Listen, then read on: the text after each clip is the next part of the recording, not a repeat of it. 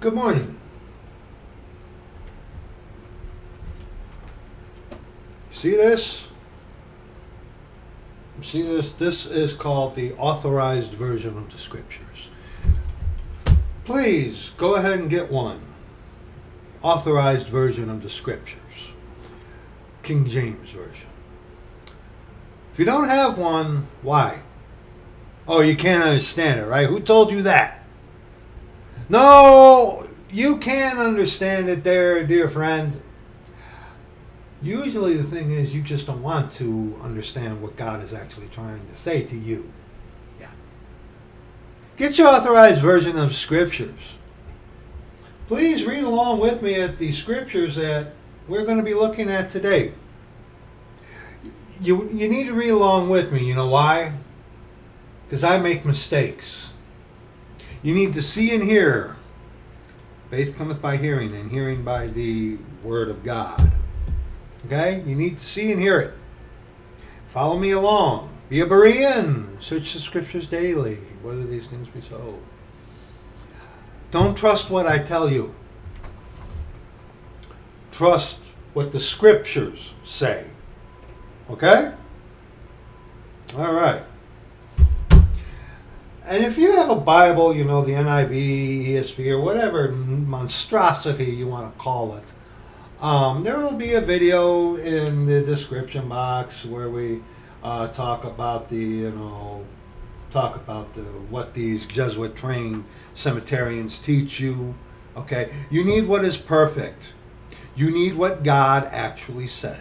Okay, and that is the authorized version of scriptures. And to those of you saints, which is the Church of God, the Church of the living God, pillar and ground of the truth. For you saints outside of my nation, America, I do beg your pardon. This video is more aimed at my countrymen. Okay? I beg your pardon. But you take note of this as well. We have a selection coming up. Okay? And the drama, the theater that we Americans are being force-fed is the Anglo-Saxon old Christian principles that is personified in Donald Trump. We also have the progressive, liberal, woke, feminazi mentality personified in Kamala Harris. Okay? This is a performance, people. This is theater. This is a professional wrestling angle. This is not real, even though real life circumstances are involved. Okay? When I have talked to, or people send me hateful emails, or accost me or stuff like that on this, it's like, especially with a lot of my American countrymen, it's like, dude, you need to grow up. Like the one quote, I don't know who said it, they say either Stalin or Lenin. The quote is basically, the people who cast the votes decide nothing. The people who count the votes decide everything. And who supposedly count these votes? The Jesuits. Rome. Okay? We do not have elections. We have selections. And I will go as far as to tell you that I personally believe that America maybe never even had an actual election. Maybe in the inception of this Freemasonic American experiment, okay, which was doomed way back when a state devoted as Mary's land was in part of the original 13. This American experiment was done way back when. Okay? Your vote means nothing. But if it makes you feel better, go ahead and do it. But your vote means absolutely nothing. Why do it? Link for that in the description box, of course. All right? And the thing comes up of the lesser of two evils. There is evidence on this channel where that the Lord has given your servant, where I said I believe that they are going to put Trump in. And apparently, Brother Alexander sent me this link about another assassination attempt. It's like, oh, wow, dude. I no longer think, and you know what? Hey, if the Jesuits actually do select Trump, things are going to get worse. But Trump is the lesser of the two evils. And historically, and history can back this up, when it comes to the selections here in America, the worst for the nation is always the one who is selected. Who is the worst out of the two? That'd be Kamala Harris. Got a lot of videos on that Jesuit trained little deviless. Okay? I no longer believe that they're going to select Trump.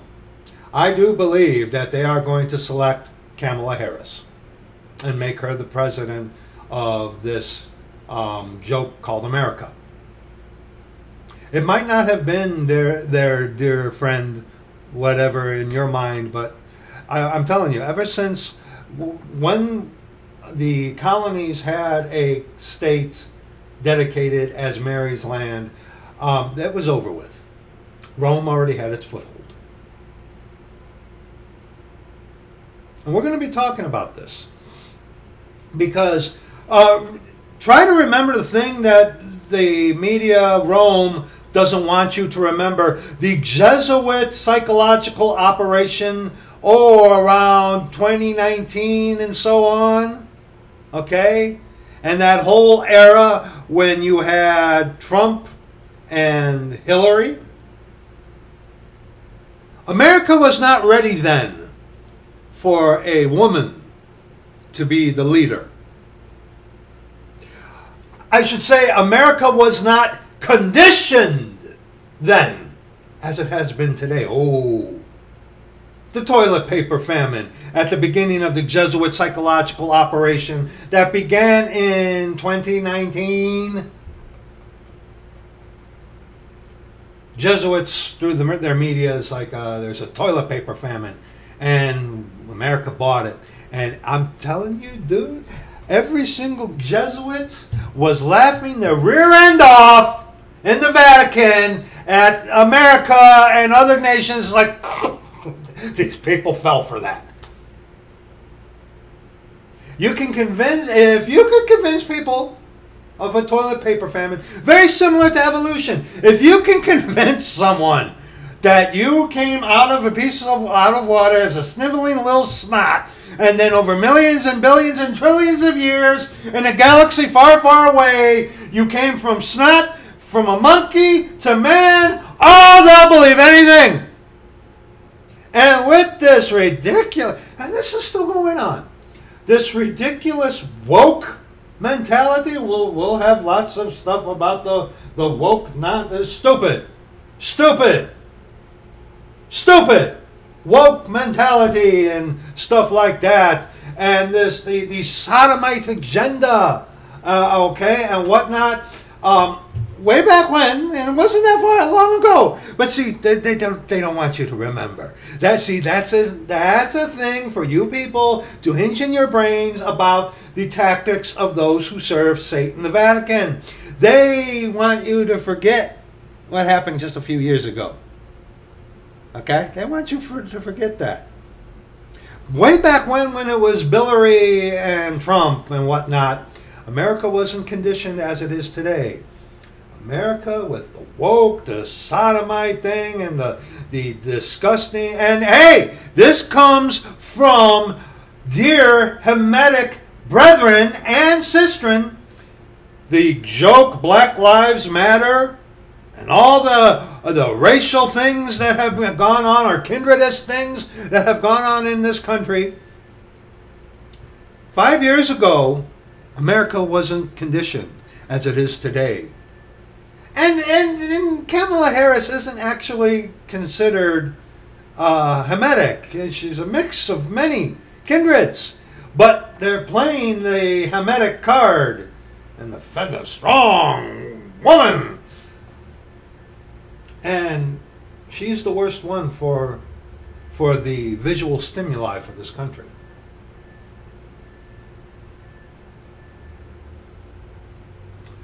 Proverbs 14, 32 on to 35. That's an introduction, if you will. The wicked is driven away in his wickedness. Driven away. They go so far that to come back to a point of actual using logic, they go so far. They're driven away in his wickedness. But the righteous hath hope in his death. The righteous. Hope. Who is our hope, saints? Lord Jesus Christ. Yeah, he is our hope.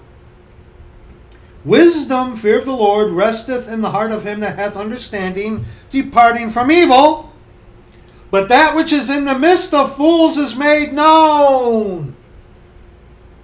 Have you ever really tried? I mean, there's tons of videos here on YouTube to verify this. Have you ever tried to speak with one of these woke idiots? Have you ever tried to actually have a civil conversation with some of these? Like I was talking with a brother yesterday about this. It's like you try to be civil with these, and these guys go off on some of the on some of the most that sets you off, huh? If you mess with the the footmen, what will you do in the prancing of horses? That's a terribly Brad-eyes version of something in Jeremiah. But it's like, wow.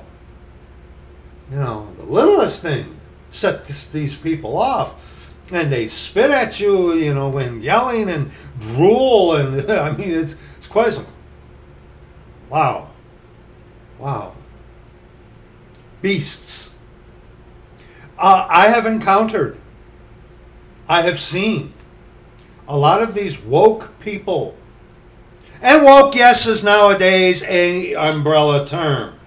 But the woke people, they're not right in their head. And that is a prevailing philosophy here in America. Even though the majority don't buy it. The little speak for the many. Righteousness exalteth a nation, but sin is a reproach to any people. The king's favor is toward a wise servant, but his wrath is against him that causeth shame. Jeremiah 13. Jeremiah 13. 22 on to 27.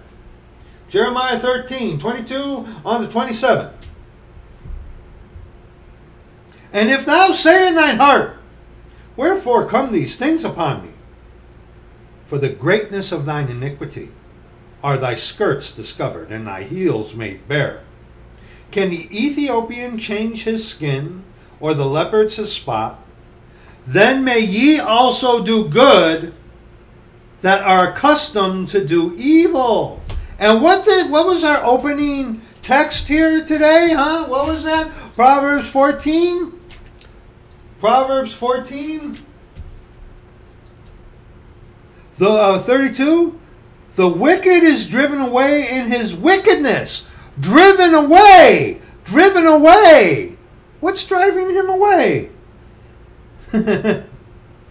23 in Jeremiah 13. Can the Ethiopian change his skin, or the leopard his spots? Then may ye also do good that are accustomed to do evil. In Jeremiah, the Lord tells Jeremiah, pray not for these people. Why? Because they have gone so far. I've talked with people. There are people who actually think that America can be rescued. To be back to its glorious days, huh? No, it can't. And what were the glory days of America?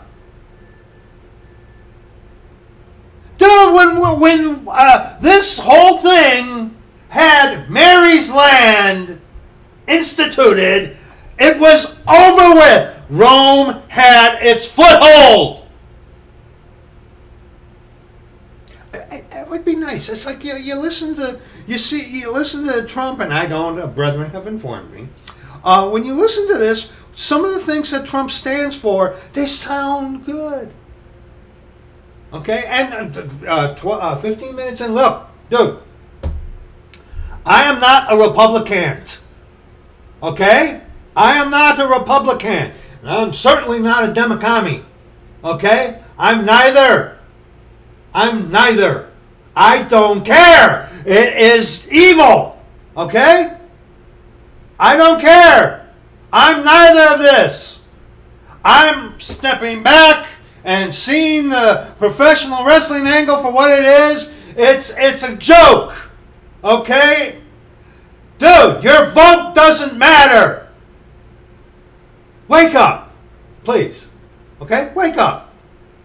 Grow up. Okay? People instinctively, it's like, I'm not for Kamala Harris. Oh, God forbid. And they immediately, well, you're for Trump. Oh, God forbid. No, I'm neither. See, and that right there, dear friend, putting people into these little demographics in such a way, because you might be cute. It's like, well, you say God is a God of variety. Yes, he is. But see, Rome does that for you, does that to you to deceive you and to destroy you. Where the Lord is a God of variety and has set the boundaries, he does that for the betterment. Okay, I'm neither, dude. Okay? I'm neither. And here's another thing. And here's a little that you King James Bible believing Christians in your little cultic denomination that you have created for yourselves. You do realize that eventually we saints, we're going to be under a dictator, King of Kings, Lord of Lords. We're going to be under a monarch, a monarchy. Democracy. Look at what has happened with democracy. Republic, something that is governed by laws, is a little bit more better. But see, here's the thing. Eventually, us saints, we are going to be under a dictator. If you want it, but hey, let's be blunt about it. King of Kings, Lord of Lords, God the Father, ruling and reigning at Jerusalem. Oh, what he says is going to go, okay? And he's going to show mankind what true government is. But see, and this seems to be with these King James Bible believing Christians. Okay, I'm referring to it as what they want it to be, a Christian denomination. So there you go. There are those out there who have this insane delusion that it's like going to be a purified democracy.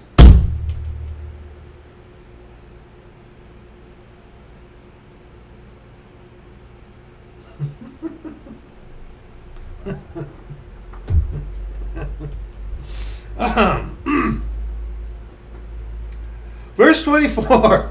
Yeah, that's all I got to say about that. In Jeremiah 13, therefore will I scatter them as the stubble that passeth away by the wind of the wilderness. This is thy lot, the portion of thy measures from me, saith the Lord, because thou hast forgotten me and trusted in falsehood. Therefore will I discover thy skirts upon thy face, that thy shame may appear. I have seen thine adulteries and thy names, the lewdness of thy whoredom, and thine abominations on the hills and the fields. Woe unto thee, O Jerusalem! Wilt thou not be made clean? When shall it once be? And Isaiah 1 verses 4 on to 6. Sinful nation, a people laden with iniquity. Okay? A seed of evildoers, children that are corrupters. deceiving and being deceived. Corrupters. Not just corrupt, but corrupters. Okay? They have forsaken the Lord. They have provoked the Holy One of Israel unto anger. They are gone away backwards. Why should ye be stricken anymore? Ye will revolt more and more. The whole head is sick. The heart is faint. That's what happens when you call evil good and good evil. You get a warped brain. From the sole of the foot even onto the head. The whole person. Okay? There is no soundness in it, but wounds and bruises and putrefying sores. They have not been closed, neither bound up, neither mollified with ointment. When they say peace and safety, sudden destruction shall come upon them. They say peace, peace, and there is no peace. The peace that they offer you is peace with sin. And what's the result? Your country is desolate. Your cities are burned with fire. Your land, strangers devour it in your presence, like the Jesuit order. All the immigrants and whatnot. Writing this down for the description box. Okay? You know, Jesuit sleeper cells. Okay? Alright? And it is desolate as overthrown by strangers. What were we reading now? We were supposed to read on verse 6, but we read verse 7 as well. You know, all the immigrants that are coming in here illegally and whatnot, that are yoked up to the Vatican, the Jesuit order, sitting as sleeper cells, who will come to when the Vatican calls. We've already been invaded, people. With all these little sleeper cells of these people that come in who are loyal to the Vatican. Okay? All right? 1 John 3. 1 John 3. Verses 8 on to verse 10. 1 John 3, verses 8 on to verse 10. Come on. Now, I'm going to tell you, this is not talking about sinless perfection, which these devils, some of these Christians, some of these, I mean, when you got antinomianists who are rightly refuting sinless perfection, that ought to show you how stupid sinless perfection is. When you got a twisted, wicked theology like easy believism that can rightly refute something, that's bad. Okay, that's bad. Okay, but he that committeth sin is of the devil. For verses 8 on verse 10 in 1 John 3. For the devil sinneth from the beginning. For this purpose the Son of God was manifest, that he might destroy the works of the devil. And of course, John chapter 8. John chapter 8. John chapter 8 verse 44. Ye are of your father the devil, and the lusts of your father ye will do. He was a murderer from the beginning, the Garden of Eden, and abode not in the truth, because there is no truth in him. When he speaketh a lie, he speaketh of his own, because it comes from himself. Ye are your own God, okay? For he is a liar and the father of it. Go back to 1 John chapter 3, picking up verse 9. Whosoever is born of God doth not commit sin, for his seed remaineth in him, and he, the seed, cannot sin, because he is born of God. 1 Peter, first one verse. 1 Peter, one verse. Well, that says you got to stop sinning. You couldn't do that if I had a shotgun held at your children. Okay, you couldn't do that. What is this talking about? 1 Peter chapter 1, verse 23. Being born again, not of corruptible seed, but of incorruptible, by the lowercase w, word of God, which liveth and abideth forever. That's not a capital W, word of God. That is a lowercase, word of God, written, word of God. Okay, what does this mean? Okay? Colossians 1:27. Colossians 1:27. Brother, write this down, because this is the simplest, quickest way to explain this. When you run into these idiots who go to 1 John chapter 3 and they go to verse 9, it's like, you guys stop sinning. No. Colossians 1 verse 27. To whom God would make known what is the riches of the glory of this mystery among the Gentiles, which is Christ in you, the hope of glory. Christ in you, the seed.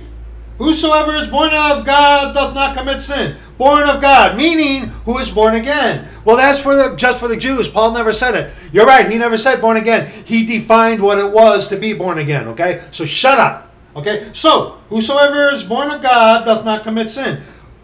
You are a new creature if you go the way of the cross, the way the Lord elected. Okay, broken, contrite, and in fear of him, you call upon his name. He saves you, he seals you with himself. So, for his seed remaineth in him.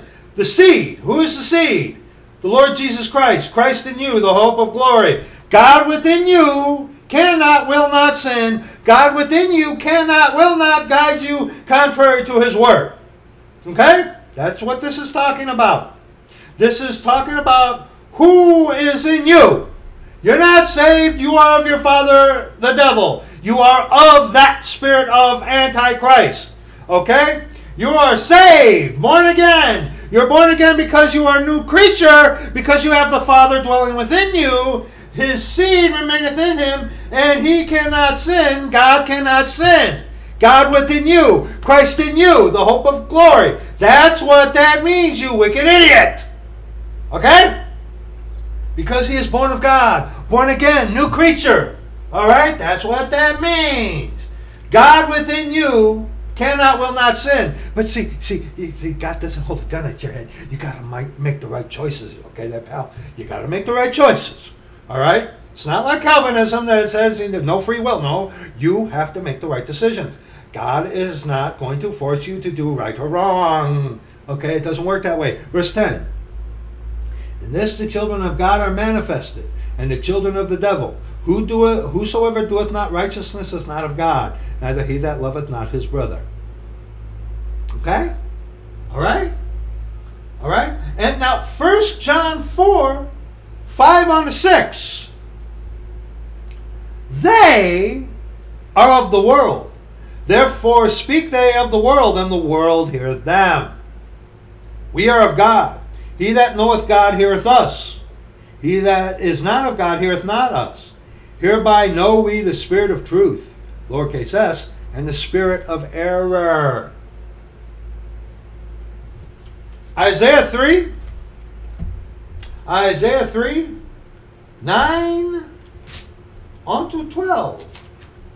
Isaiah 3, 9 on to 12.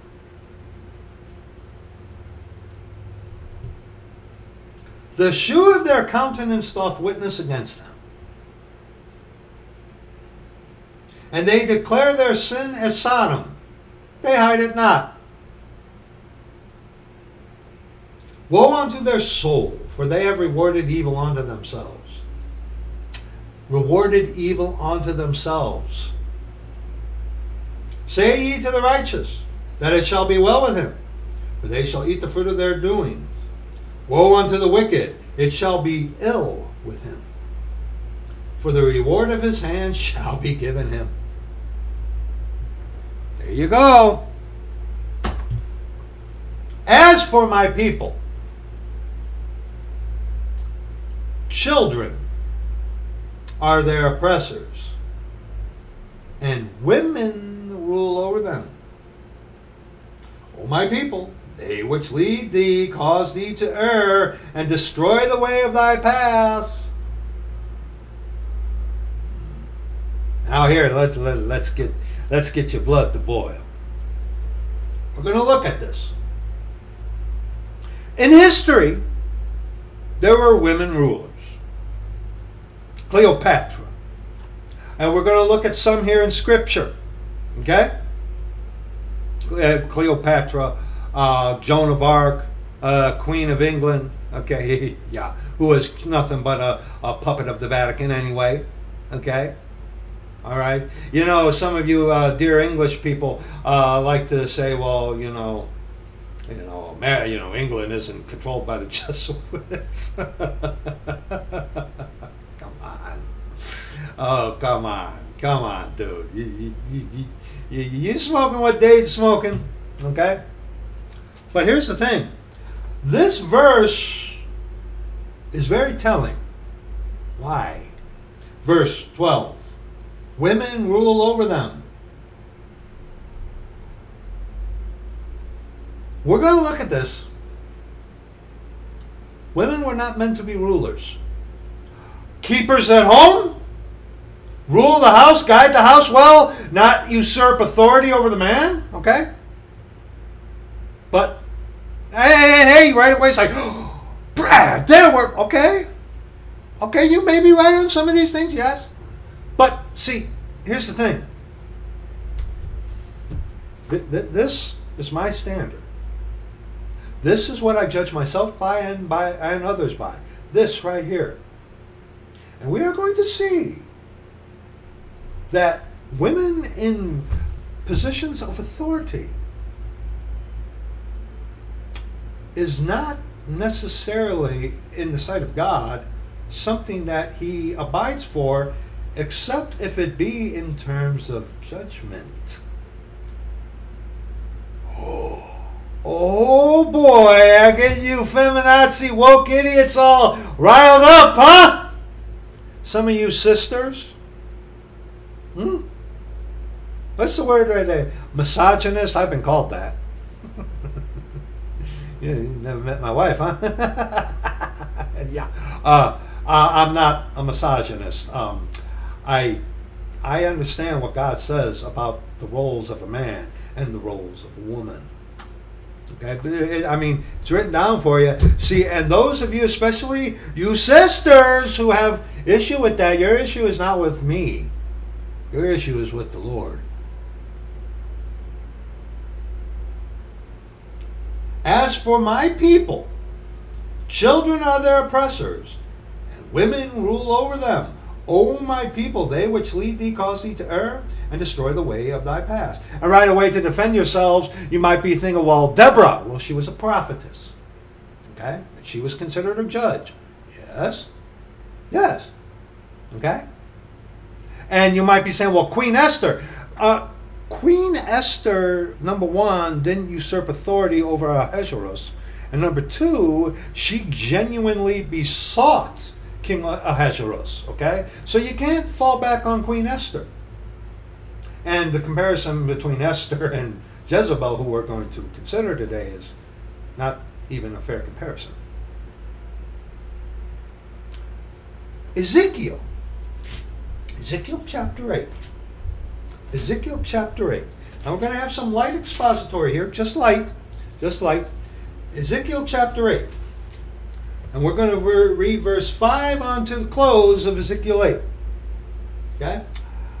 Ezekiel 8, verse 5. Then said he unto me, Son of man, lift up thine eyes now the way toward the north.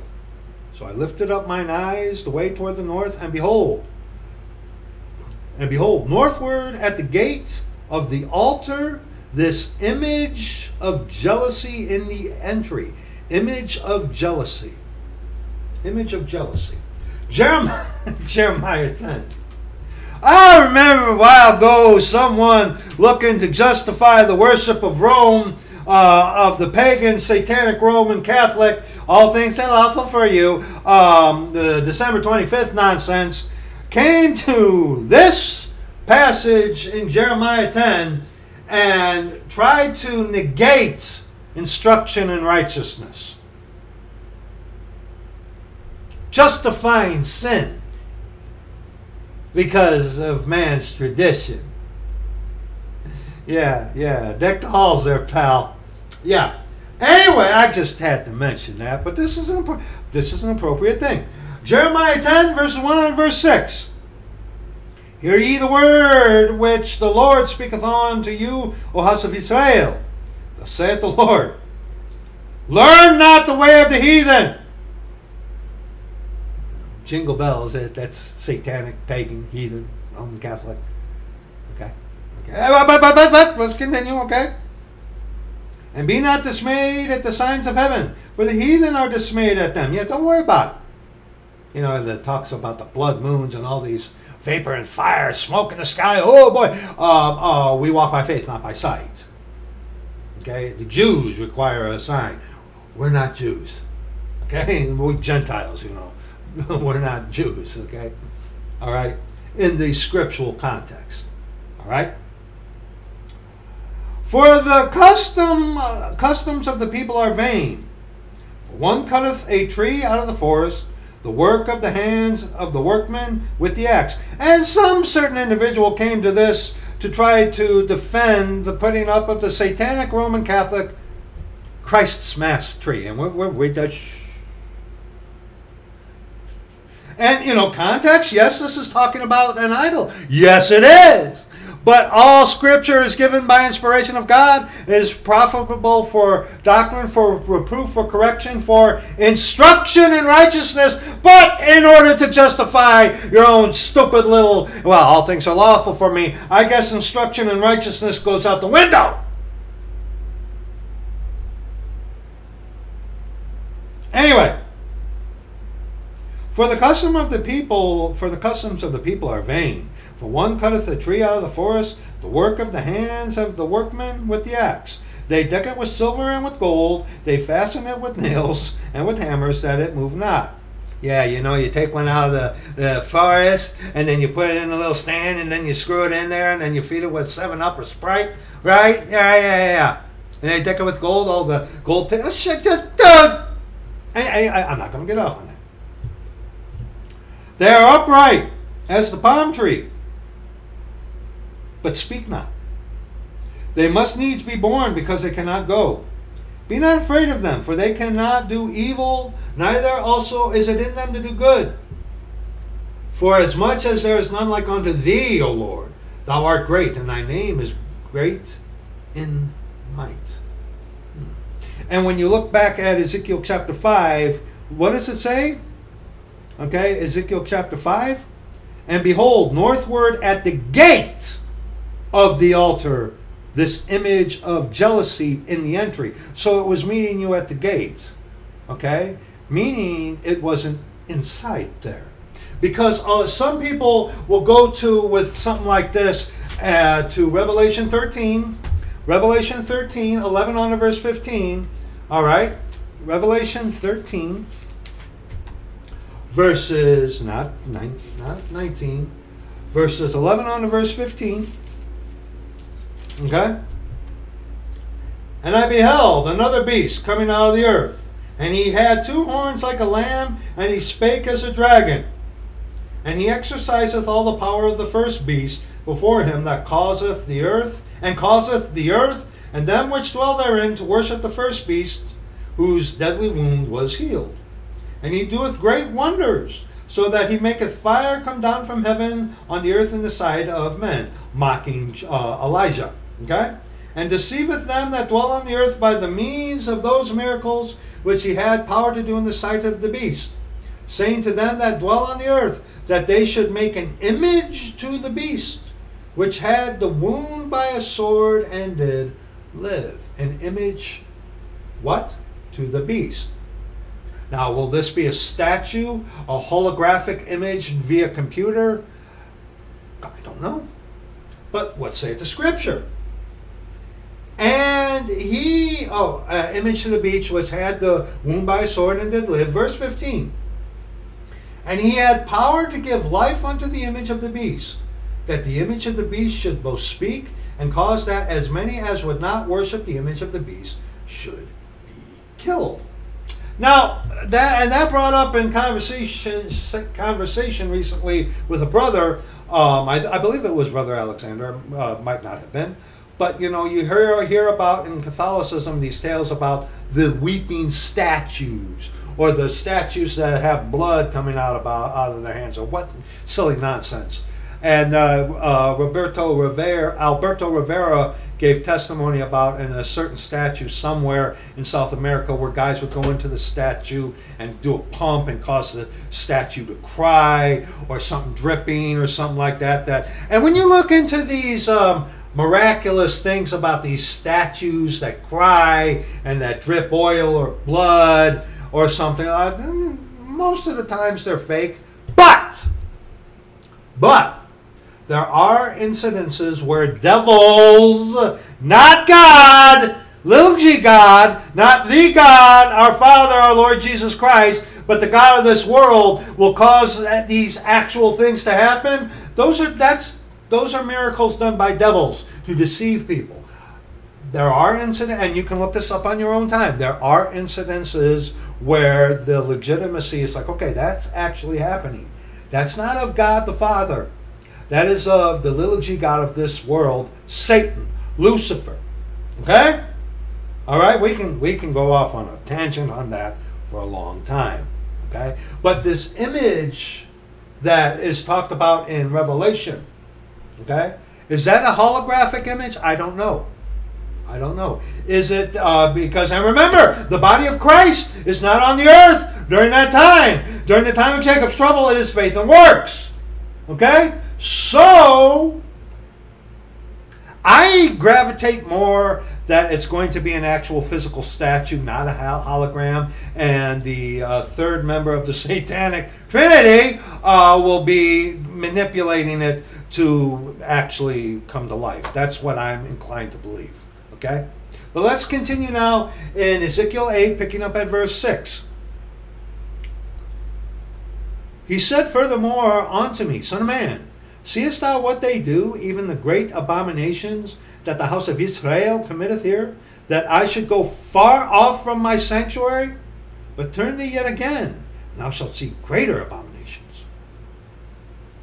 See, the more you sin. See, easy believism tells you, preach is basically, the more you sin, the better it is, because the more God's grace abounds. But the more you sin, the further it takes you away from God. Okay? That's just the fact. That's something that they like to blur. Okay? Let's continue. And he brought me to the door of the court. And when I looked, behold, a hole in the wall. Then said he unto me, Son of man, dig now in the wall. And when I had digged in the wall, behold, a door. And he said unto me, Go in and behold the wicked abominations that they do here. Verses 10 and... not yet. So I went in and saw, and behold, every form of creeping things and abominable beasts, and all the idols of the house of Israel portrayed upon the wall round about. You can liken this maybe onto hieroglyphics. Okay? You can. Portrayed on the wall, you know, that you can kind of link that in with hieroglyphics if you want. Okay? I wouldn't dispute that. Okay? Verse 11 on verse 12. And there stood before them 70 men of the ancients of the house of Israel, the ancients, the ones who had seen the former days, the former glories, the ancients that ought to have known better, the ancients who ought to have been instilling into the younger generations the things of the Lord, ought to have. But see, when children are your oppressors and women rule over you, what happens? You have elderly people in their 60s, 50s and 60s. I guess you can consider me age-wise elderly. Okay, I'm 50 years of age. But you see a perversion, a reversion. You see a 50-year-old wanting to look like a 12-year-old, and you have a 12-year-old wanting to look like an adult. It's perverse. You know, the beauty of the age is the gray head. Okay? Beautiful, gray, beautiful, white hair, beautiful. Some say, well, that's a sign of trouble. I'll give you that. You know, but whatever, okay? But what in this visual stimulated society, especially here in America, it's all eye candy. You got little girls walking around like whores. You got little boys walking around like whores. Visual stimuli. Okay? And in the midst of them stood Jaazaniah, the son of Shaphan, with every man his censer in his hand, and a thick cloud of incense went up. Then said he unto me, Son of man, hast thou seen what the ancients of the house of Israel do in the dark? The ones who are, the ancients, the ones who, in theory, who saw, who are supposed to know better, and are supposed to instill upon the younger. But when you have children as your oppressors, and women rule over you, it's all topsy-turvy. It's backwards. Okay? Then said he unto me, Son of man, hast thou seen what the ancients of the house of Israel do in the dark? Every man in the chamber of his imagery? For they say, the Lord seeth us not. The Lord hath forsaken us. Psalm 119. Mem. So, why don't you know where Psalm 119 Mem is? Why don't you? Do like my wife did. You know, she uses a Holman with the super giant print. She wrote in the side there the bracketed thing for Psalm 119. Okay? Why aren't you doing it? But, for that sake, Psalm 119 Mem, 97 on to verse 104. Okay? I shouldn't do that, but I'm doing it. Because like some brother, brother, not every, okay, fine. But the ancients of the land, the ancients who saw the former things, who ought to have known better. But, children are your oppressors and women rule over you. Oh, how I love thy law. It is my meditation all the day. Thou through thy commandments hast made me wiser than mine enemies, for they are ever with me. I have more understanding than all my teachers, for thy testimonies are my meditation. I understand more than the ancients. Why? Because I keep thy precepts.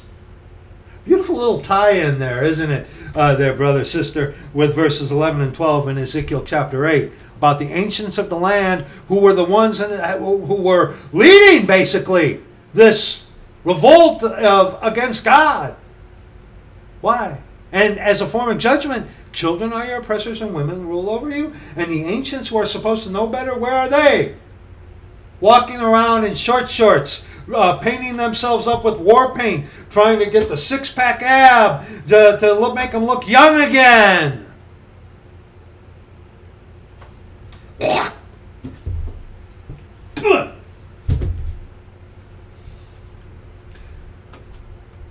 Excuse me. Back in Psalm 119, Mem, I have refrained my feet from every evil way, that I might keep thy word. Wait a minute. Verse 100. I understand more than the ancients because I keep thy precepts. I have refrained my feet from every evil way that I might keep thy word. Like, like we're looking at in Ezekiel, what they didn't do. Okay? I have not departed from thy judgments, for thou hast taught me. How sweet are thy words unto my taste, yea, sweeter than honey to my mouth. Through thy precepts I get understanding, departing from evil. Therefore I hate every false way. Every false way. Okay? Go back now to Ezekiel chapter 8, picking up at verse 13. He said also unto me, turn yet again, and thou shalt see greater abominations that they do. Verse 14. Then he brought me to the door of the gate of the Lord's house, which was toward the north. And behold, there sat women weeping for Tammuz. Tammuz. Nimrod, Semiramis, Ninnis. The Trinity that That's the Trinity that the Egyptian Trinity is based off of and the Roman Catholic Trinity is based off of. Now, those of you cutie pies will say, well, Semiramis and Ninnis is not in Scripture. You're right. But the Queen of Heaven is, and Tammuz is. You know, Queen of Heaven, Semiramis, who married her son because she was telling people that Ninnis, Tammuz was Nimrod reincarnated.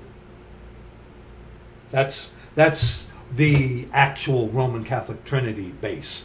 Okay? Yeah, it is. They you know. There's your Trinity. To hell with your Trinity. Okay? But Jeremiah 7, Tammuz. Here's the link. Jeremiah 7, thank you, Lord. Verses 17 on to 20. Seest thou not what they do in the cities of Judah and in the streets of Jerusalem? The children gather wood. Children are your oppressors, and women rule over you. And the fathers kindle the fire, and the women knead their dough. The little Eucharist, okay, which they call God, okay. And the women knead their dough to make cakes to the Queen of Heaven. That's the Roman Catholic Mary, not the actual scriptural Mary, okay. Hey, Catholic, okay, Catholic, I'm going to offend you, okay. Your Mary that you worship, that you call the Redemptrix, you know, that is not the scriptural Mary. Your Mary, Catholic, is this Mary. And I say unto you, Catholic, to hell with your Mary, because your Mary is not the Mary of Scripture. Here. There's your Mary, Catholic. Your Mary is not the Mary of Scripture. Take offense, take a gate. Search Scripture. There will be a nice little video for you to consider in the description box for you to consider. Okay, you're serving Satan, Catholic. You're in Satan's church. Okay? Anyway, let's continue. All right? Offering cakes to, and the women knead their dough to make cakes to the Queen of Heaven and to pour out drink offerings unto other gods, that they may provoke me to anger. You doing your little Eucharist with the little wine that the Jesuit priest does, the woody, abracadabra, hocus pocus. You're provoking God to anger. Okay? Do they provoke me to anger, saith the Lord? Verse 19. Do they not provoke themselves to the confusion of their own faces? And God is not the author of confusion. Who is? Okay? All right? That's pretty simple there, guys. Let's continue. Verse 20. Therefore thus saith the Lord God, behold, mine anger and my fury shall be poured out upon this place, upon man, upon beast, upon the trees of the field, upon the fruit of the ground, and it shall burn, and shall not quench, and shall not be quenched. And of course, when we're on this ride here, we have to go to Jeremiah 44. Jeremiah 44. Verses 15 on to 23. Then all the men which knew that their wives had burned incense unto other gods. Children are your oppressors, and women rule over you. And all the women that stood by, a great multitude, even all the people that dwelt in the land of Egypt, in Pathros, answered Jeremiah, saying, As for the word that thou hast spoken unto us in the name of the Lord, we will not hearken unto thee. But we will certainly do whatsoever thing goeth forth out of our own mouth, to burn incense unto the Queen of Heaven. That's the modern Roman Catholic Mary. Okay? All right? And to pour out drink offerings unto her, as we have done, we and our fathers, our kings and our princes, in the cities of Judah and in the streets of Jerusalem. For then had we plenty of victuals, and were well, and saw no evil. All this will I give to thee. If thou fall down and worship me, all will be thine. Who's answering the prayers? Who's answering them prayers, Catholic? Who's answering them prayers, Catholic? Okay? Let's continue. But since we left off to burn incense to the Queen of Heaven, that's the modern Roman Catholic Mary, and to pour out drink offerings unto her, we have wanted all things, and have been consumed by the sword and famine. And when we burn incense to the Queen of Heaven and poured out drink offerings unto her, did we make her cakes to worship her, and pour out drink offerings unto her without our men? Who was guiding them? Children are your oppressors, and women rule over you. Then Jeremiah said unto all the people, to the men, and to the women, and to all the people which had given them that answer, saying, The incense that ye burned in the cities of Judah and in the streets of Jerusalem, ye and your fathers, your kings and your princes, and the people of the land, did not the Lord remember them, and came it not into his mind, so that the Lord could no longer bear because of the evil of your doings, and because of the abominations which ye have committed? Therefore is your land a desolation, and an astonishment, and a curse, without an inhabitant as at this day. Which will happen, I believe, eventually, especially when the Jesuit order, I believe, select Kamala Harris to be the front woman of this nation.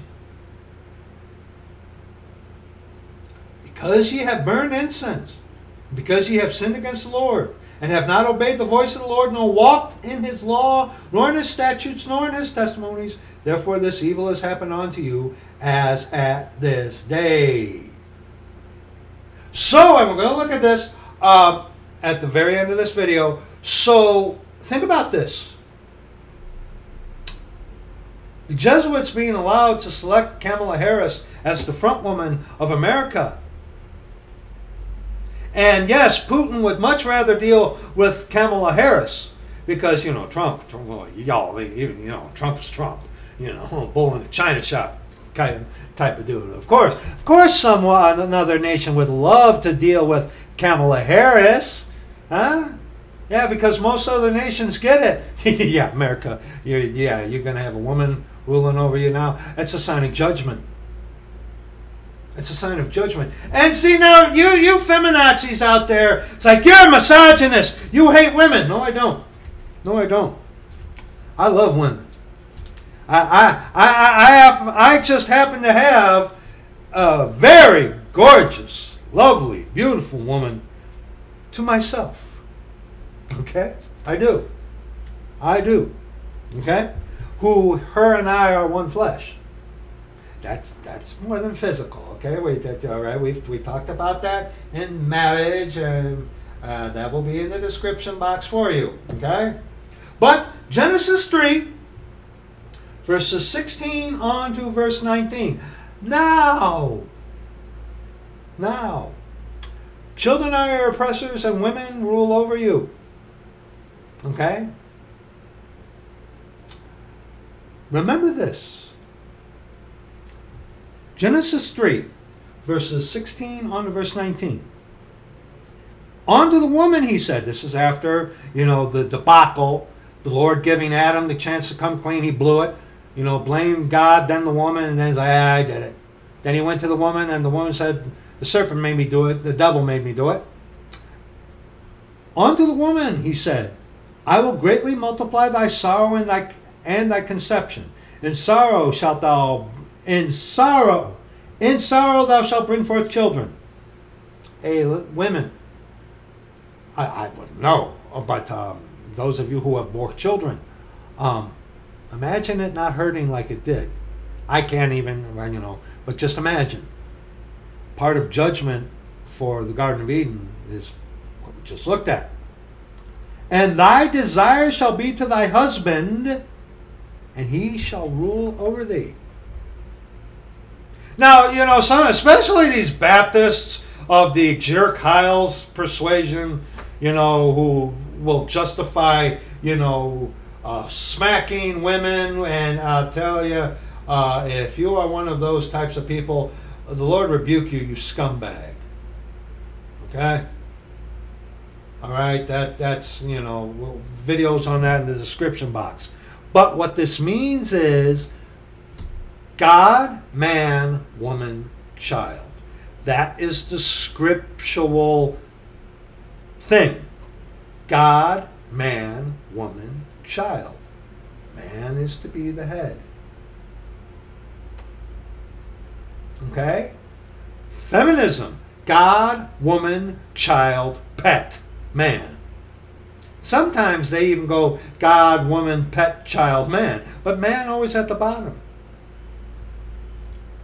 And unto Adam he said, because thou hast hearkened unto the voice of thy wife, and hast eaten of the tree of which I commanded thee, saying, thou shalt not eat of it. Cursed is the ground for thy sake. In sorrow shalt thou eat of it all the days of thy life. Thorns and thistles shall it bring forth to thee, and thou shalt eat the herb of the field. In sweat, in the sweat of thy face shalt thou eat bread, till thou return unto the ground. For out of it wast thou taken, for dust thou art, and unto dust shalt thou return. And thy desire shall be to thy husband, and he shall rule over thee.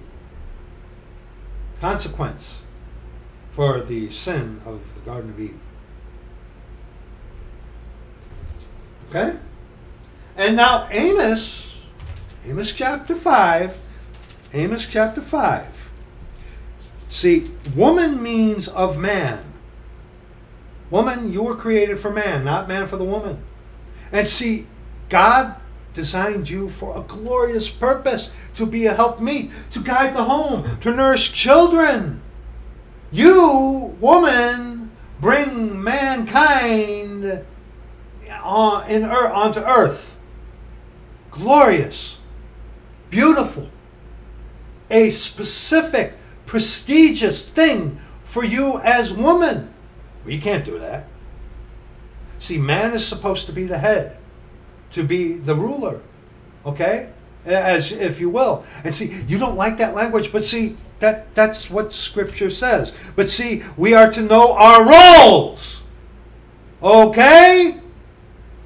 God has assigned unto mankind, God, man, woman, child. That's how it is. Rome has interjected. God, woman, child, pet, man. Okay? And see, that's doomed to fail, and Satan knows it. Okay? All right? But in Amos 5, verses 21 on to 27, God speaking, I despise your feast days. I will not smell in your solemn assemblies. Oh, like chestnuts roasting on an open fire, Jack Frost nipping at your nose. Oh boy, you could do that all day. Though ye offer me burnt offerings and your meat offerings, I will not accept them. Neither will I regard the peace offerings of your fat beasts. Take thou away from me the noise of thy songs. Deck the halls with balls of holly. Blah, blah, blah, blah. Excuse me, did I do that? For I will not hear the melody of thy viols.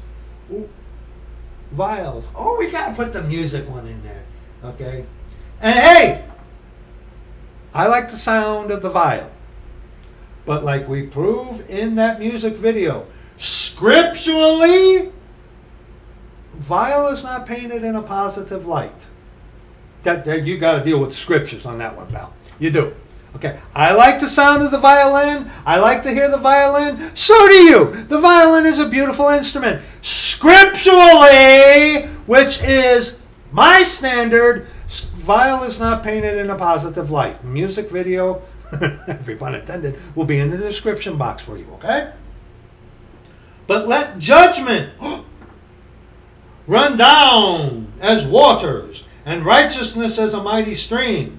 They refuse to do judgment. They refuse to do judgment. Okay? They refuse to do judgment. Okay? Have ye offered unto me sacrifices and offerings in the wilderness 40 years, O house of Israel?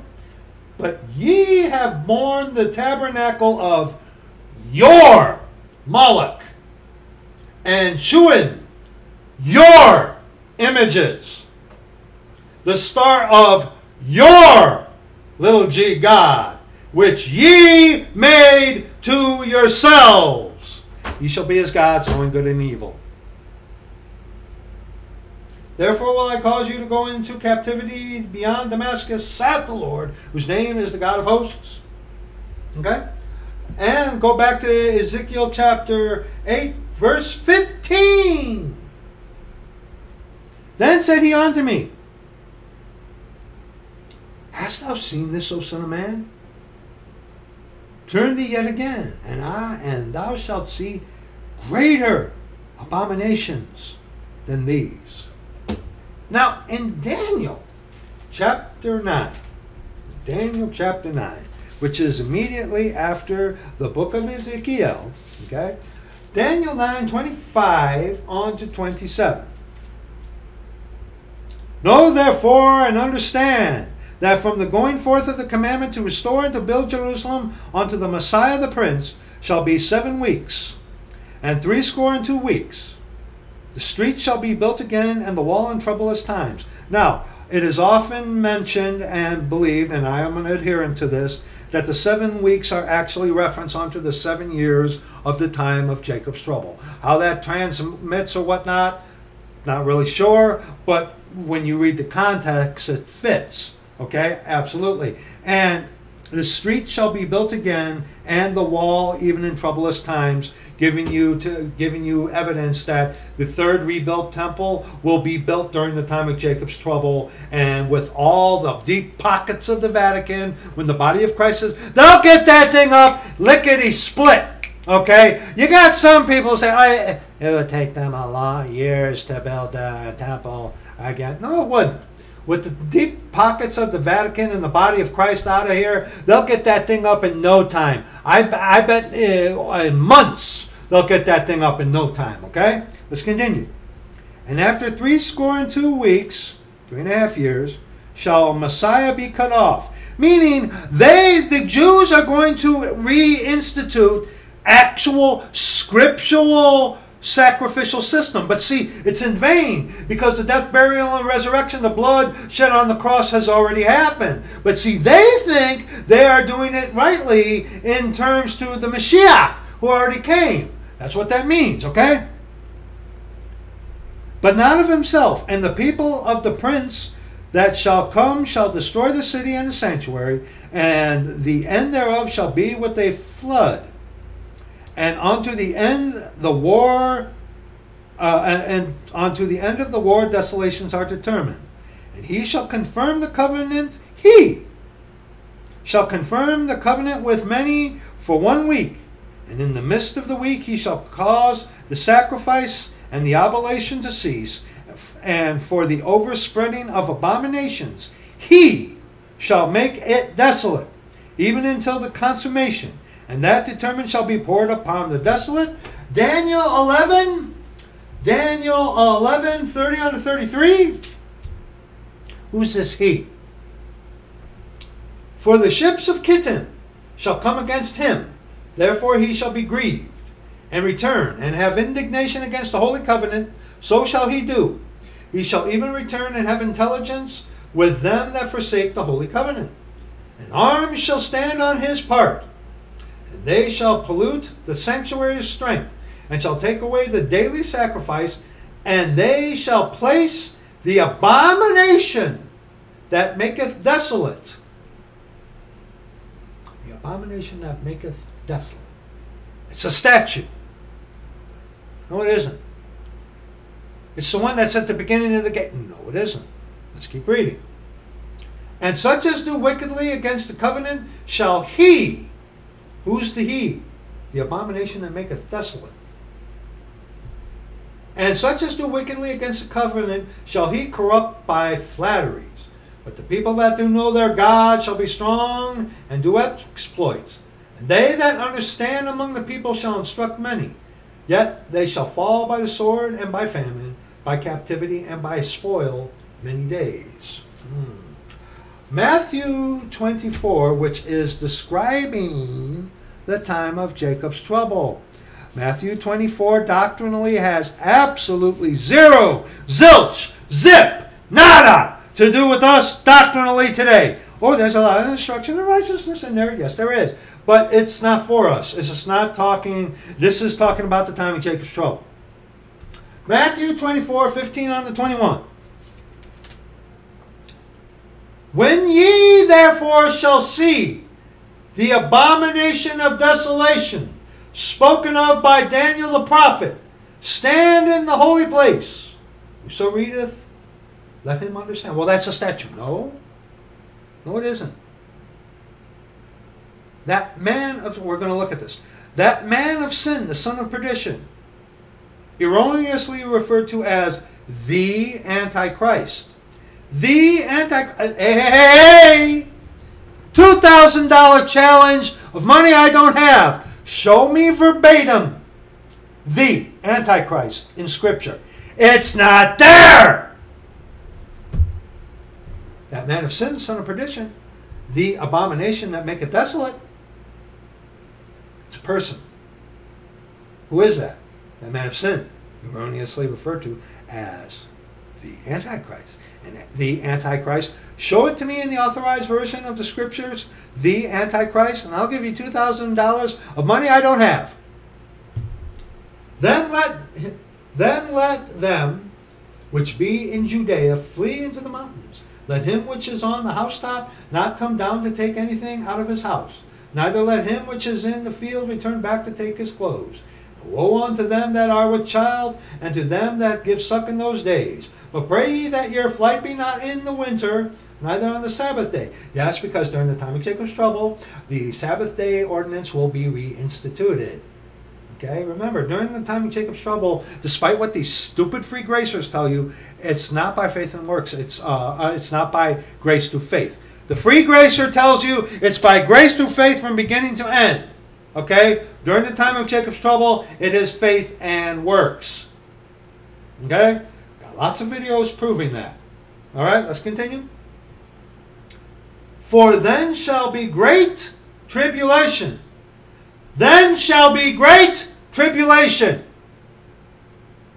And it says, after the tribulation of those days, or where does that say? Immediately after the tribulation of those days, in verse 29, the great tribulation. Find it for me. It's not there. It's not there. Immediately after the tribulation of those days. Okay? Okay? For such, okay, for then shall be great tribulation. The great tribulation. It's not in Scripture. Or you got close right there. The tribulation of those days. Okay? For then shall be great tribulation, but you do not see the great tribulation there, Catholic. You don't. Okay? All right? And 2 Thessalonians, which is doctrine for us today. 2 Thessalonians 2 and 3, or 3 on to verse 4. Let no man deceive you by any means, for that day shall not come, except there come a falling away first. Falling away, those who were not of us, being exposed that they are not of us. It is not saved people getting messed up. We've proved that on many occasions. Someone who wants to dispute that is trying to justify themselves and cover their own rear end. Mr. Fig. Okay? Let no man deceive you by any means, for that day shall not come except there come a falling away first. That's happening. And that man of sin, be revealed, the son of perdition. The son of perdition. Okay? Who opposeth and exalteth himself above all that is called God, and that is worshipped, so that he as God sitteth in the temple of God, shewing himself that he is God, the abomination that maketh desolate. That's who that is. Oh, and we got to read, where is that? Verse 7. It's like, well, see, that man of sin, the son of perdition is revealed, then the redemption happens. I believe in the post-tribulation rapture because of 2 Thessalonians chapter 2. You didn't keep reading, pal. you probably stopped at verse 4. Or you went on to verse 5. You didn't keep reading. Verse 7. For the mystery of iniquity doth already work. Only he who now letteth will let until he be taken out of the way. Who's the he? Letteth means to hinder. He is the body of Christ. The body of Christ gets taken out of the way. The redemption of the purchased possession. Then what happens? And then, verse 8, shall that wicked be revealed. Who is that? The abomination that maketh desolate. That son of perdition. The son of perdition. Okay? Falling away is happening. We get taken up. Then that man of sin, the son of perdition, the abomination that maketh desolate. And then shall that wicked be revealed, whom the Lord shall consume with the spirit of his mouth, and shall destroy at the brightness of his coming. Second coming. Okay? That's what that is. Alright? Back in Ezekiel chapter 8, picking up at verse 16. And he brought me into the inner court of the Lord's house. And behold, at the door of the temple of the Lord, between the porch and the altar, were about 25 men with their backs toward the temple of the Lord, turning their back on God, and their faces toward the east, the land of the rising sun. The sun rises from the east and sets in the west. Look at this. And they worshipped the sun toward the east. The little Jesuit Roman Catholic priest rising the sun, the Baal cookie that you Catholics are told is the actual body of Christ. You know, woody, woody, woody. There it is. The rising of the sun. You know, the Jesuit priest turns his back to you. You know, even for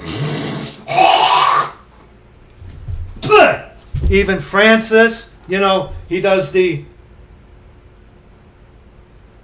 rising of the sun. Baal, Baalite, Baal worship, Catholic. You know, you people claim to be Satanists. Why aren't you Catholics? Because that is the height of the satanic religion. That's Satanist religion. Catholicism.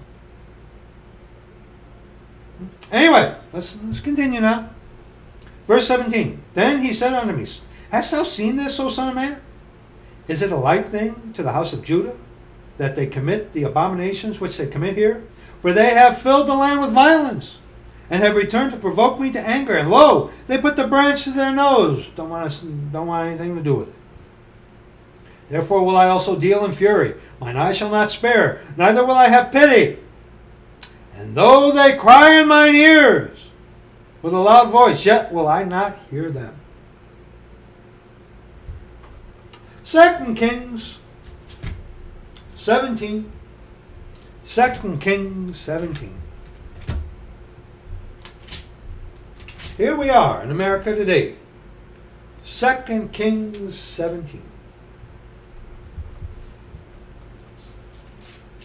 29. Beginning at verse 29. To the close of the chapter in 2 Kings 17. Howbeit every nation made gods of their own, and put them in the houses of the high places which the Samaritans had made. Every nation in their cities which cities wherein they dwelt. And the men of Babylon made Succoth Benob, and the men of Cuth made Nergal, and the men of Hamath made Ashiyama, and the Avites made Nibhaz and Tartak, and the Sephirites burnt their children in the fire to Adremelech and Nammelech, the gods of the gods of Sepharvaim. So they feared the Lord, and made unto themselves of the lowest of them priests of the high places, which sacrificed for them in the houses of the high places. They feared the Lord. They said they did. With their mouth they shewed much love. But their hearts went after their own covetousness. Ye shall be as God. They profess that they know God, but in works they deny him. And they set up their little denominations and their little statues and stuff like that and whatever. Yeah. So they feared the Lord. No, excuse me, verse 33. They feared the Lord and served their own gods. They feared the Lord, yet they served their own gods. How can that happen? It can't! See, they were giving lip service. Okay? Their hearts were after themselves, what made them feel good. After the manner of the nations whom they carried away from thence. Unto this day they do after the former manners. They fear not the Lord. See, that's not a contradiction. The Lord is telling you, it's like, look, these guys claim to fear me, but look, they made all these gods in their heart, and they are their own gods. See, remember, the idol is always the extension of the true what? Ye shall be as gods.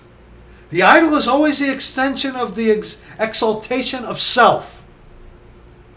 All things are lawful for me. Not all things are expedient. See, when you're justifying something that is pagan, Roman Catholic, satanic, it's number one, it's an idol, but what is the true idol? Yourself! That's how that works. That's how idolatry is always the extension of the true idol. Yourself! Neither do they after their statutes, or after their ordinances, or after the law and the commandments, which the Lord commanded the children of Jacob, whom he named Israel, with whom the Lord had made a covenant, and charged them, saying, Ye shall not fear other gods, nor bow yourselves to them, nor serve them, nor sacrifice to them.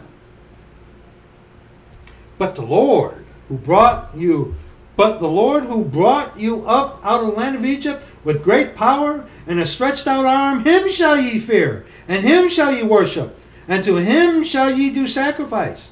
And the statutes and the ordinances and the law and the commandment which he wrote for you, ye shall observe to do forevermore. Ye shall not fear other gods. And the covenant that I have made with you, ye shall not forget, neither shall ye fear other gods. But the Lord your God ye shall fear, and he shall deliver you out of the hand of all your enemies. All things are lawful for me, but not all things are expedient. As for the word of the Lord that you have told us, we will not hearken unto thee, but we will do as we have always done. It's tradition, man. Howbeit they did not hearken, but they did after their former manner. So these nations feared the Lord. Did they? No, they didn't. They just said it. They say they did. And served their graven images. You talk about redundant, okay? You talk about an oxymoron, okay? They feared the Lord and served their graven images. And you read the Ten Commandments, you know, the thing about the graven images, which Rome takes out, okay? It doesn't mix. So these nations, you know, they claim, oh, we fear God. What's that Buddha statue? Why are you the measure of your own whatever by justifying, well, all things are lawful for me? See how that works? So these nations feared the Lord and served their graven images. Both their children and their children's children, as did their fathers, so do they on to this day.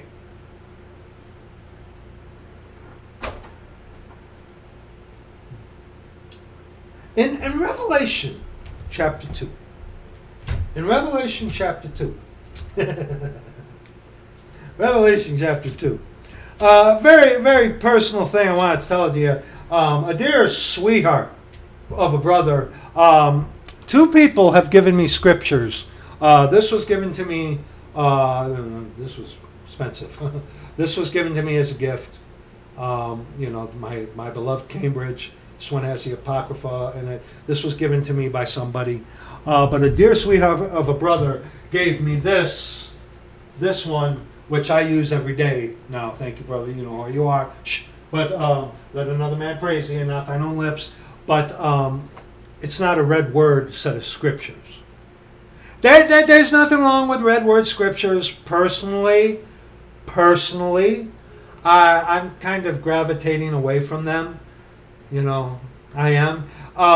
There's a reason, because have you ever run into these red word Christians, which only pay attention to the red words in scriptures? Like, those are the ones that you live by today. After the death, burial, resurrection, okay, maybe. But before the death, burial, and resurrection, he was preaching the kingdom of heaven unto the Hebraic Jewish people. Okay? Watch out for these red word Christians. But in Revelation chapter 2, 18 on to 23. And unto the angel of the church in Thyatira, write these things, saith the Son of God, who hath his eyes like unto a flame of fire, and his feet are like fine brass. And, you know, the red word Christians always, without exception, you know, well, I follow the words of Jesus. And they always point to the Sermon on the Mount. Sermon on the Mount is beautiful. Instruction in righteousness absolutely is there, but people, doctrinally, that is not for us today. Before the death, burial, and resurrection, the faith was in Jesus as King of the Hebraic Jews in context of the kingdom of heaven that he was offering. Faith was not in the death, burial, and resurrection before it happened, because they didn't know about it. They weren't aware of it until it happened. Or else you would have a contradiction with Ephesians chapter 3.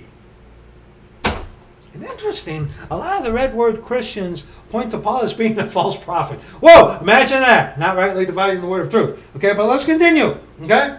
Let's continue here. In Revelation, where are we at? 18. Okay? And unto the angel of the church in Thyatira, write these things that saith the Son of God, who hath his eyes like unto a flame of fire, and his feet are like fine brass.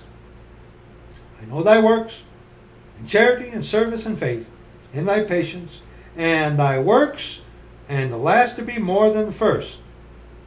Notwithstanding, I have a few things against thee, because thou sufferest that woman Jezebel. Oh, and by the way, Woman of God 2-part video will be in the description box. Very first one for you to look at. Okay? All right? Or are you cold? So cold. Gotta remember, put that one in there. Okay? Justifying. Okay. Anyway. Notwithstanding, I have a few things against thee, because thou sufferest that woman Jezebel, which calleth herself a prophetess, to teach and to seduce my servants to commit fornication and to eat things sacrificed unto idols.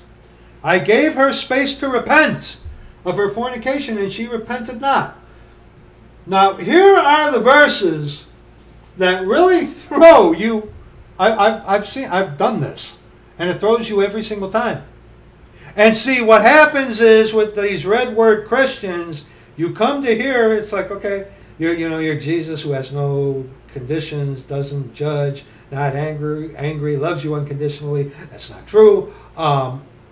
You bring them here, and they're confounded. They're dumbfounded. They don't know what to do with it. And they always seem to revert to Trinitarianism to try to explain it. Well, you know, the Son is not as intense. I've heard this. Well, the Son is a little bit more lenient than the Father. Incidentally, the Lord shut that off right away. With the one guy I was talking to about that got shut down. It's like, Jesus Christ is the same yesterday, today, and forever. I, the Lord, change not. What changes is the way God deals with people. Salvation changes in the dispensation. His grace is there in everyone, or else we go up like a puff. Yeah, there's really, well, the Son is not as intense as the Father. Woo! Yeah, it's like, what? and you try to talk to someone, and it's like, okay, I got something. You want to try? No, okay, bye. Anyway, behold, I will cast her into a bed, and them that commit adultery with her into great tribulation. I don't see a thee there, except they repent of their deeds. Verse 23. This is your little sweet lovey-dovey Jesus. And this verse, particularly with the red word, Christians, always throws them. Every single time. And I will kill her children with death.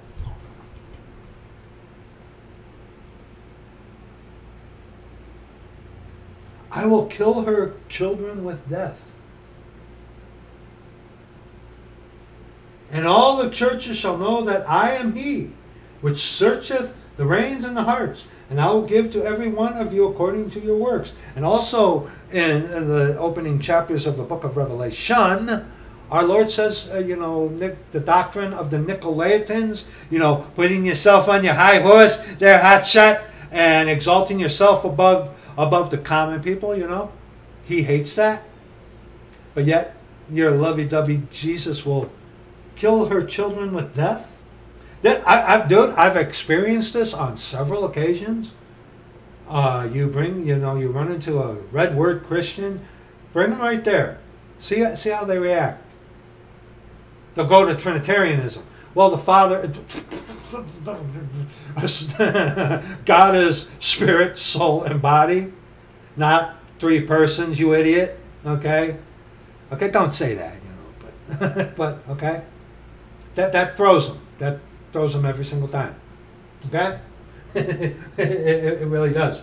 It really does. Now, 1 Kings. What about this Jezebel? Jezebel. Now, Jezebel, in appearance, didn't rule. However, and Jezebel, and we talk about this in the Woman of God video quite thoroughly. And thoroughly. Wouldn't thoroughly be a little bit more accurate there, brother? You will answer that. Anyway, but Jezebel is a type of the Roman Catholic Church. Okay? Jezebel. She openly did not run the country. Ahab, king. But behind the scenes, like a marionette, manipulating people, manipulating her husband. Okay? See, that's why you cannot compare Esther onto, Jezebel. I mean, come on. Esther didn't manipulate Ahasuerus. She pleaded sincerely with him. Okay? You can do, well, what about the feast? She wasn't manipulating. Okay? Jezebel was a manipulatrix. Okay? But what about Jezebel? 1 Kings 16, 29 on to 33. The Woman of God videos, we get really in-depth in this. Okay? 1 Kings 16, 29 on to 33. All right. And in the 38th year of Asa, king of Judah, began Ahab. Ahab. Did I say Ahaz? Ahab. The son of Omri. Read about Omri. Excuse me. And in the 38th year of Asa, king of Judah, began Ahab, the son of Omri, to reign over Israel. And Ahab, the son of Omri, reigned over Israel in Samaria 22 years. And Ahab, the son of Omri, did evil in the sight of the Lord above all that were before him. Not as bad as Manasseh. And it came to pass, as if it had been a light thing for him to walk in the sins of Jeroboam, the son of Nebat, who made Israel to sin. That's not in the text there. that he took to wife Jezebel, the daughter of Ethbaal, and Ethbaal,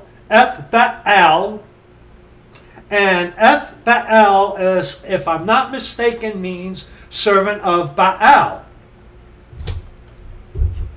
Baal, the rising of the sun. Mystery Babylon the Great, the mother of harlots and abominations of the earth. Let's continue. Okay? But as I understand it, Ethbaal means servant of Baal. Baal, king of the Zidonians, and went and served Baal and worshipped him. What are we reading to? Verse 33. And he reared up an altar for Baal in the house of Baal, which he had built in Samaria. And Ahab made a grove. And Ahab did more to provoke the Lord God of Israel to anger than all the kings of Israel that were before him. Now, openly, Jezebel was not the king. She wasn't, openly. But 1 Kings 18, verses 1 on to verse 4. And it came to pass after many days that the word of the Lord came to Elijah in the 3rd year, saying, Go, shew thyself unto Ahab, and I will send rain upon the earth. And Elijah went to shew himself unto Ahab. And there was a sore famine in Samaria. And Ahab called Obadiah, which was the governor of his house. Now Obadiah feared the Lord greatly. For it was so, when Jezebel, who was king in Israel at this time? Ahab. But under the color of darkness, who was really the one calling the shots? Type of Roman Catholic Church.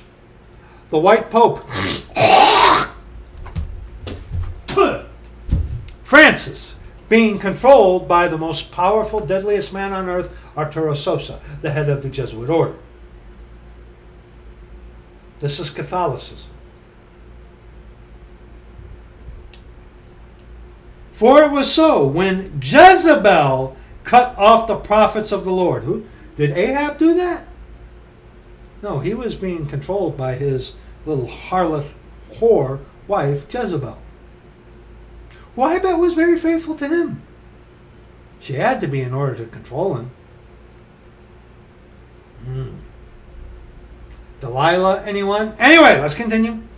That Obadiah took 100 prophets and hid them by 50 in a cave and fed them with bread and water. Now, Ahab was the king, but who cut off the prophets of the Lord? Jezebel. Look at verse 13. Was it not told, and Obadiah talking with Elijah, was it not told my Lord what I did when Jezebel slew the prophets of the Lord, how I hid 100 men of the Lord's prophets by 50 in a cave and fed them with bread and water?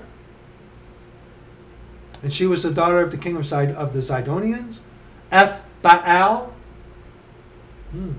She was the one who cut off the prophets of the Lord? Interesting. Now, verse 19 in the same chapter.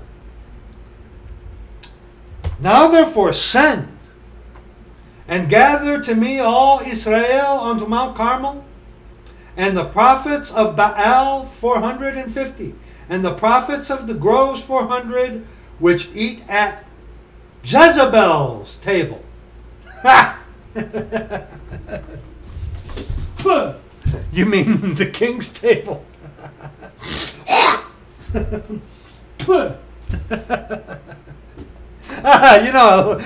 Your God loves you, buddy. Anyway, Jezebel's table. And you read about King David, the table of King David. Okay, I don't want to give that guy any props.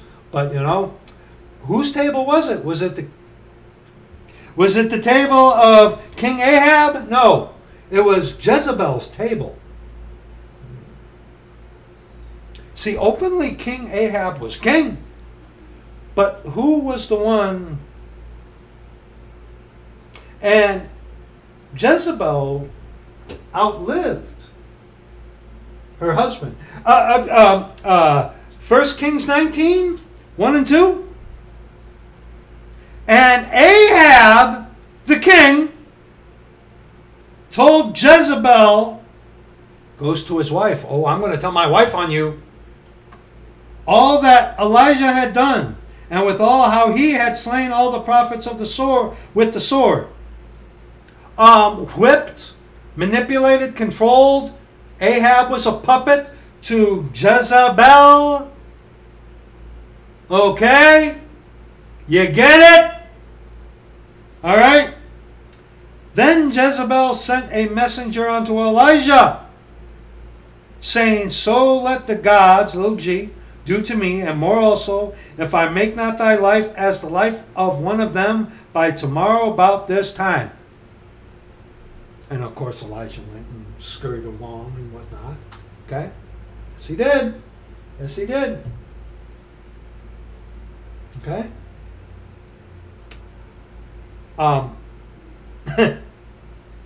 Who was in control during the reign of Ahab? Ahab was the figurehead king, but Jezebel was the one controlling him behind the scenes.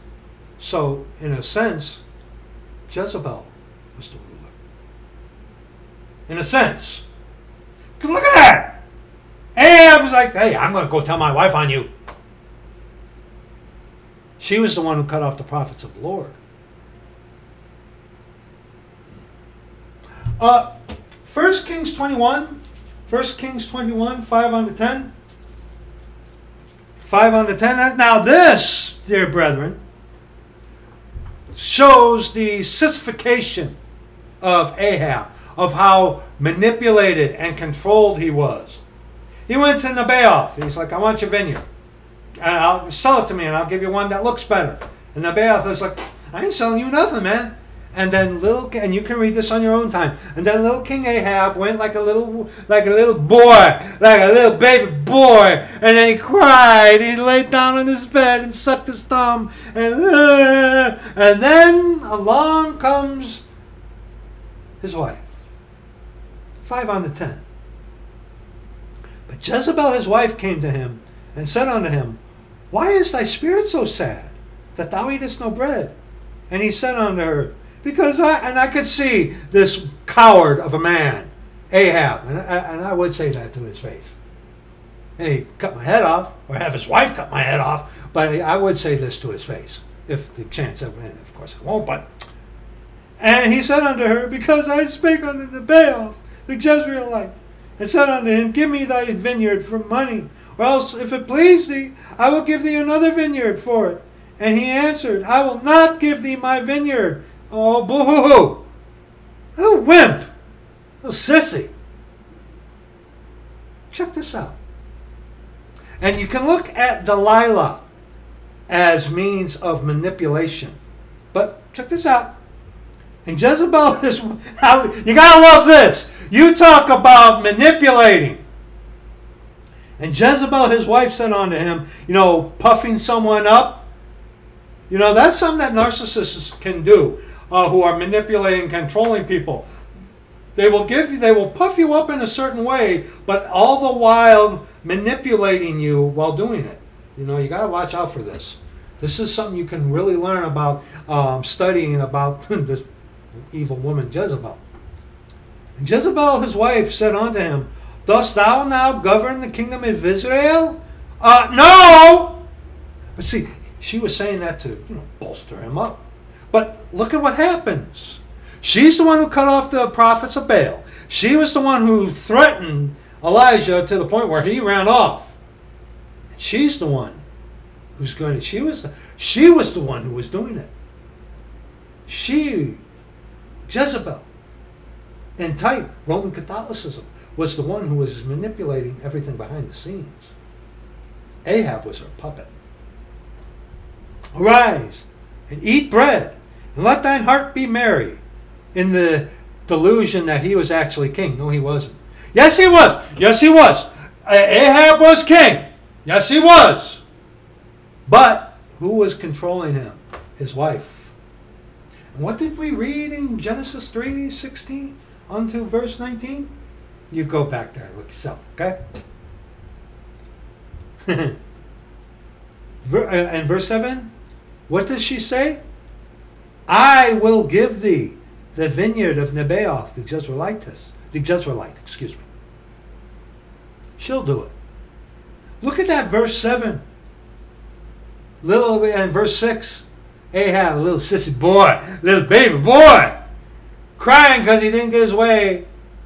The same one who's like, I'm going to tell my wife on Elijah.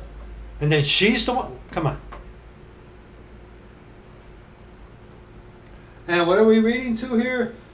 In this, where are we? Oh, on the verse 10. So she wrote letters in Ahab's name, speaking for the king. She was the one who was controlling it. Okay? And sealed them with his seal, and sent letters on to the elders and to the nobles that were in his city, dwelling with Naboth. And she wrote in the letters, saying, proclaim a fast, and set Naboth on high among the people. And set 2 men, sons of Belial, before him, to bear witness against him, saying, thou didst blaspheme God and the king. And then carry him out and stone him that he may die. That's exactly what happened. You look at this. Who was the one running things under the reign of Ahab? Ahab was the figurehead. It was Jezebel. Ultimately, it was Jezebel. Total picture of Rome. Okay? Total picture of Rome. Okay? Skip now to verses 15 and 16. Okay? And it came to pass, and of course they killed Nebaioth, okay? And it came to pass when Jezebel heard that Naboth was stoned and was dead, that Jezebel said to Ahab, arise, take possession of the vineyard of Naboth the Jezreelite, which he refused to give thee for money. For Naboth is not alive but dead. Talk about manipulation and control. I bet you, well, let's read verse 16. And it came to pass when Ahab heard that Naboth was dead, that Ahab rose up to go down to the vineyard of Naboth, the Jezreelite, to take possession of it. I bet you, and you read about Jezebel painting her face, I bet you that Jezebel was beautiful. I bet you Jezebel was a gorgeous, knockout woman. I bet you she was. Oh, I bet you she was a fine-looking woman. I bet you she was. And no marvel, Satan himself was transformed into an angel of light. The anointed cherub that had all those precious stones and the pleasant pipes, with her much fair speech, caused him to, oh yeah. And I'm going to be a little crude here, but go with me. I bet she gave it up whenever he wanted. And back then, I'm sorry, that was crude in comparison today. I'm sorry, but the point is, she knew how to control Ahab. And Ahab was a whipped man. She controlled him. But to give the suspension of disbelief that he was king, she said, oh, where is that? Where is that? She says in verse 7, dost thou now govern the kingdom of Israel? Well, in type, yes, but who was the one who was? It was Jezebel. It was Jezebel.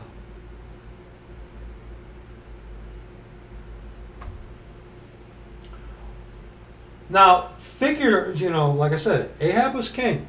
And of course, in the eyes of God, he was the head. But Jezebel manipulated Ahab. In a sense, Jezebel was the ruler. In a sense. Did you hear that? Okay? Yeah. And let's look at verse 25. Verse 25. But there was none like unto Ahab, which did sell himself to work wickedness in the sight of the Lord, whom Jezebel his wife stirred up.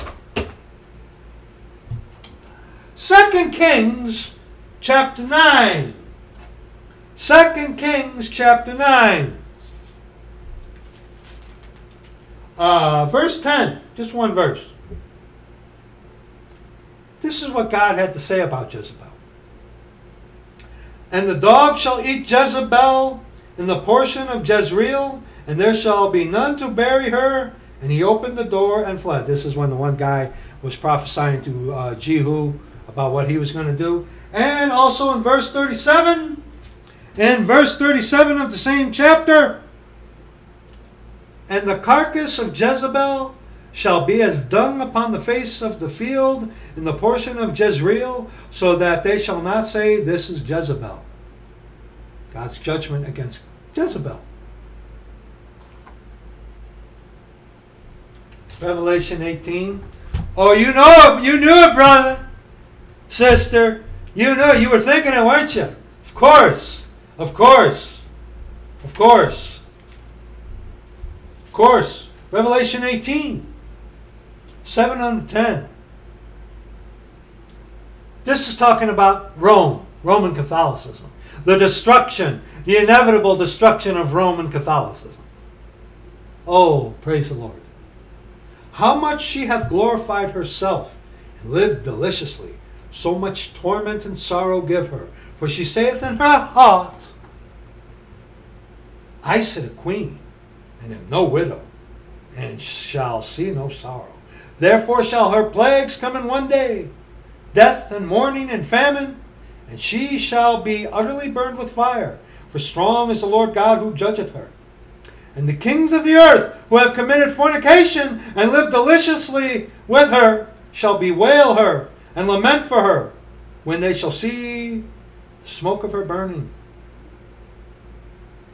Standing afar off for the fear of her torment, saying, Alas, alas, that great city Babylon, Roman Catholicism, it's not Jerusalem, that mighty city, for in 1 hour is thy judgment come.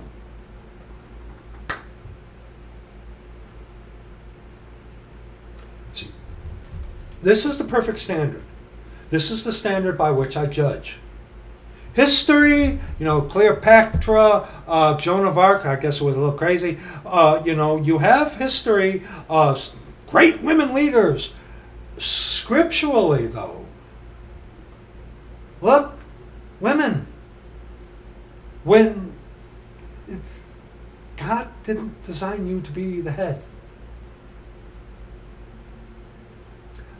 You go ahead and cast your stones at me. Your problem is not with me. It's with God and what He said. Stupid head, Kristi, Burke. Oh, that stupid head. That's a perfect example of what I'm talking about here. Of what we're talking about here. Children are your oppressors, and women rule over you. Women. You were not made to be the head. You have a problem with that. Your problem was with God and with what He said. And see, so far, we've looked at when women were in means of having an authority of type. Wasn't good. 1 Kings 10. 1 Kings 10. We have to touch this. Because now you'll be like, well, what about the Queen of the South? Well, let's go there. Okay? Queen of the South. 1 Kings 10, verses 1 on to verse 10. And when the Queen of Sheba heard of the fame of Solomon concerning the name of the Lord, she came to prove him with hard questions. And she came to Jerusalem with a very great train, with camels that bear spices, and very much gold and precious stones. And when she was come to Solomon, she communed with him of all that was in her heart. Obviously, was the Queen of Sheba the king of Israel? No. Okay? No. See, distinction right there. King Solomon, representing the Hebraic Jews, God's chosen people, Queen of Sheba, a Gentile, representing those of the world, and those of the world, they say it's okay to have a woman ruler. Okay? God's example under the law was Israel. We talked about this, I believe, in Friday's video. I believe. Okay, let's continue. And Solomon told her all her questions. There was not anything hid from the king which he told her not. And when the queen of Sheba heard all Solomon's wisdom, and the house that he had built, and the meat of his table, and the sitting of his servants, and the attendance of his ministers, and their apparel, and his cupbearers, and his ascent by which he went up unto the house of the Lord, there was no more spirit in her, and that's lowercase s, of course. And she said to the king, it was a true report that I heard in mine own land of thy acts and of thy wisdom. Howbeit I believed not the words until I came, and mine eyes had seen it, and behold, the half was not told me. Thy wisdom and prosperity exceedeth the fame which I heard. Happy are thy men. Happy are these thy servants, which stand continually before thee, and that hear thy wisdom. Blessed be the Lord thy God, which delighted in thee, to set thee on the throne of Israel, because the Lord loved Israel forever. Therefore made he thee king, to do judgment and justice. And she gave the king 120 talents of gold, and spices very great store, and precious stones. There came no more such abundance of spices, and these which the queen of Sheba gave to King Solomon. See, the woman is to be the keeper of the home, to be the helpmeet. And in the eyes of God, that is glorious. That is beauty. The woman is the glory of the man. That's the way God designed it. And there is nothing wrong, because that is of what God has designed. Women. Now, very quickly, one verse, Luke 11, verse 31, okay? Luke 11, verse 31, okay? Luke 11, verse 31. Let's read verse 29 on to verse 32. And when the people were gathered thick together, he began to say, this is an evil generation. They seek a sign, and there shall no sign be given to it, but the sign of Jonas the prophet. For as Jonas was a sign unto the Ninevites, so shall also the Son of Man be to this meaning that particular generation. The queen of the south shall rise up in the judgment with the men of this generation, and condemn them. For she came from the utmost parts to hear of the earth, to hear the wisdom of Solomon, which we just looked at, the queen of the south. And behold, the greater than Solomon is here. So that's saying that God is calling the queen of the south a righteous ruler. Number one, not a representative of Israel, but what it's being compared onto. That the queen of the south will condemn that generation. Think about that. Think about that. Okay? The queen of the south will condemn that generation for the evil that they are doing. How does that speak when he's referencing the queen of the south, the queen of Sheba, in a positive light against those to whom he's speaking? Think about that. Example. The ox knoweth his owner, and the ass his master's crib. But my people do not know, my people doth not consider. You get it? The men of Nineveh shall rise up in the judgment with this generation, and shall condemn it. For they repented at the preaching of Jonas, and behold, greater than Jonas is here. Like I said at the beginning of this video, easy believism is a daughter of the whore, Roman Catholicism. The Roman Catholic coadjutors serving the Vatican, it's of Satan. Easy believism. You know that something is really bad, say sinless perfectionism, when easy believists can readily refute sinless perfectionism. Get it? Do you understand? Okay? Easy believism is not good. Absolutely, because it's not of God. But when easy believism can rightly refute sinless perfection in this life, how bad is sinless perfection? How bad was that generation when the Lord is mentioning the pagan queen of the south? Well, we don't really know. You're right, we don't.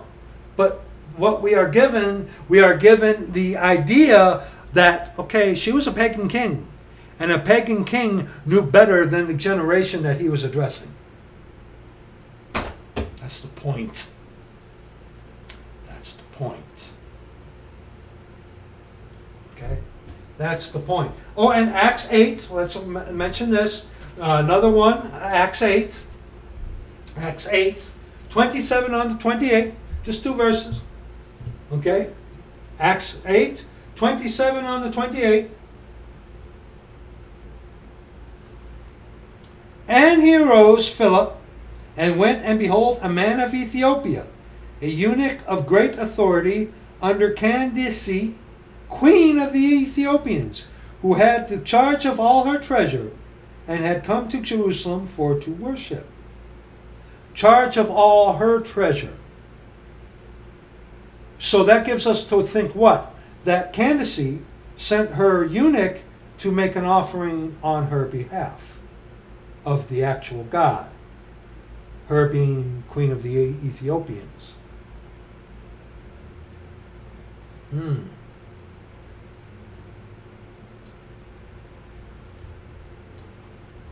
And he arose and went, and behold, a man of Ethiopia, an eunuch of great authority under Candace, queen of the Ethiopians, who had the charge of all her treasure, and had come to Jerusalem for to worship, was returning and sitting in his chariot, read Isaiah the prophet.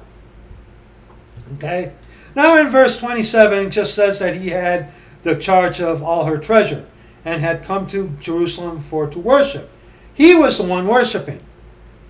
But it is noted that he had great authority under Candace, and the fact that he had a charge of all her treasure is very significant, which suggests to us that he did an offering for her on her behalf. But regardless, that's all that's mentioned of her. And regardless, it does not point to approval of God as her of queen. Especially in context that it wasn't of Israel to begin with. Okay? All right? Are you with me? Are you with me? Now go to 2 Kings 11. 2 Kings 11. 2 Kings 11. Facts are, dear friends, scripturally, women in ruling authority generally are not looked in in a positive light. You have Deborah the prophetess. Yes, she was considered a judge. Yes, okay? Talk about an exception. Okay? Esther did not seek to usurp or manipulate or control Ahasuerus. She pleaded with him, besought him. Okay? All right? And Rome and the Mary of Scripture is not the Mary of Rome. Okay? What's the point of all this? To show you scripturally that having a woman as a ruler, scripturally, Deborah the prophetess. And you also have Miriam. Okay? Sure. But and the ruling authority, it's not looked on in a positive light in Scripture. I think we've proved that through Scripture already.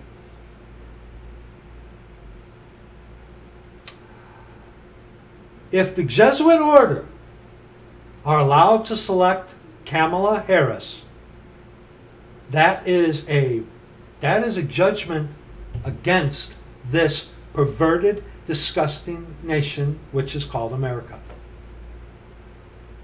which was doomed at the inception of Mary's land in the first 13 original colonies, or 13 states. 2 Kings 11, verses 1 on to verse 3.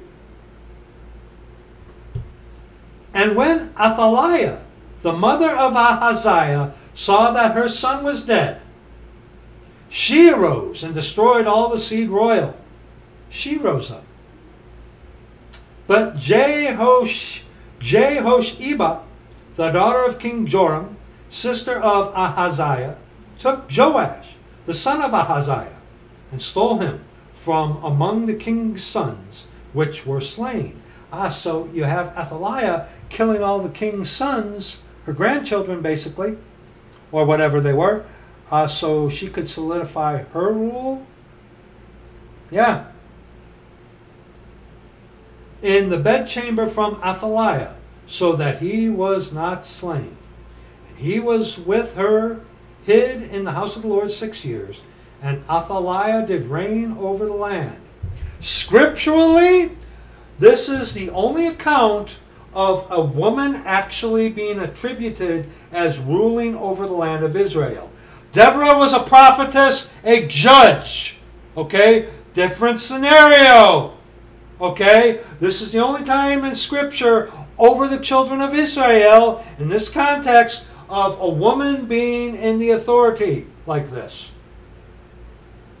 Okay? Now skip to verses 13 on to verse 16 in the same chapter. Okay, and where's his name? I always messed up on it, but I was corrected about it. Jehoiada, who took that kid and nurtured him. He did a lot for the Lord to reestablish the line of the king. Okay, and he did that, verses 13 on to verse 16. And when Athaliah heard the noise of the guard and of the people, she came to the people into the temple of the Lord. And when she looked, behold, the king stood by a pillar, as the manner was, and the princes and the trumpeters by the king. And all the people of the land rejoiced, and blew with trumpets. And Athaliah rent her clothes and cried, Treason! Treason! But Jehoiada, the priest, commanded the captains of the hundreds, the officers of the hosts, and said unto them, Have her forth without the ranges, and him that followeth her kill with the sword. For the priest had said, Let her not be slain in the house of the Lord. And what were we reading on to? Verse 16. And they laid hands on her, and she went by the way by the which the horses came into the king's house, and there was she slain. And you also read another part in Scripture where the queen was removed because she set up a grove.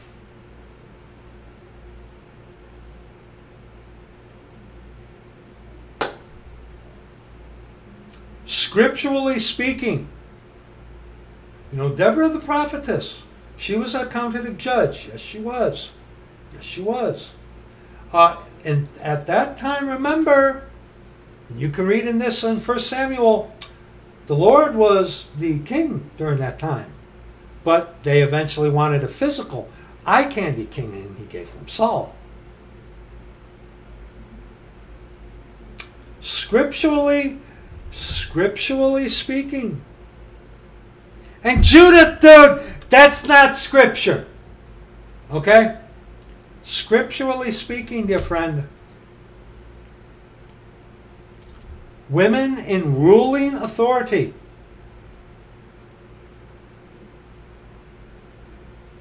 now you might have a problem with that,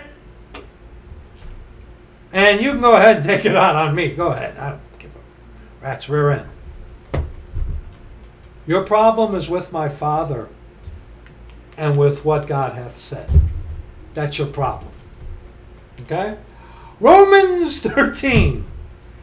Romans 13. Romans 13. And then we'll be done. Romans 13. Verses 1 on to verse 7.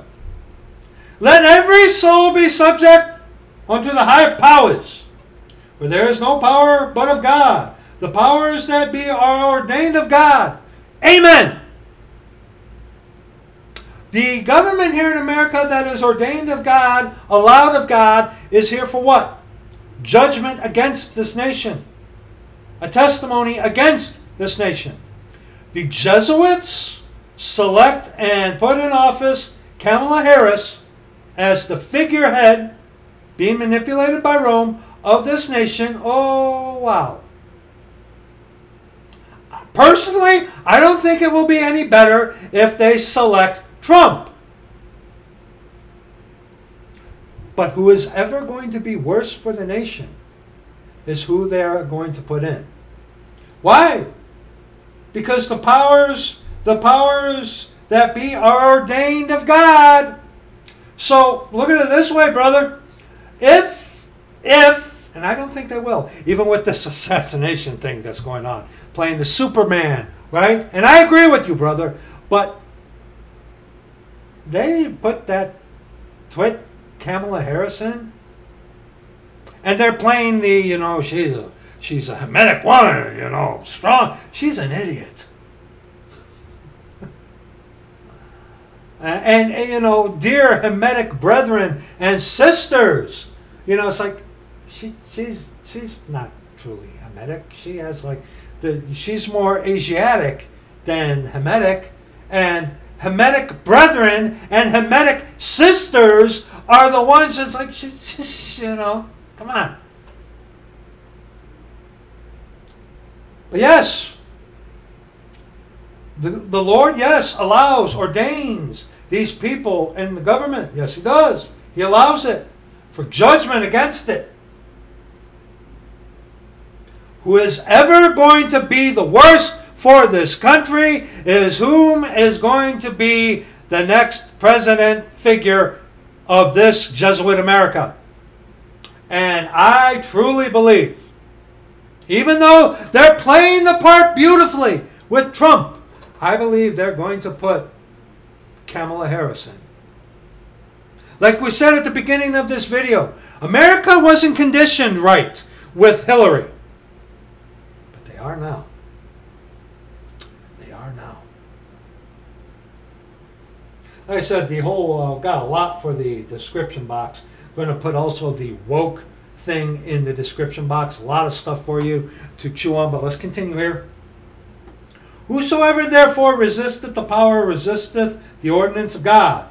And they that resist shall receive to themselves damnation. And these Christians in the building, you know, the 501c3 Catholics, all of them in the buildings. If you're in a church building with the, you know, phallus on top, you're yoked up with Rome, plain and simple. Okay, check out Brother Alexander B. Hartley's videos on church and churches. Okay, they'll come to this as like, see, you got to do everything the government says.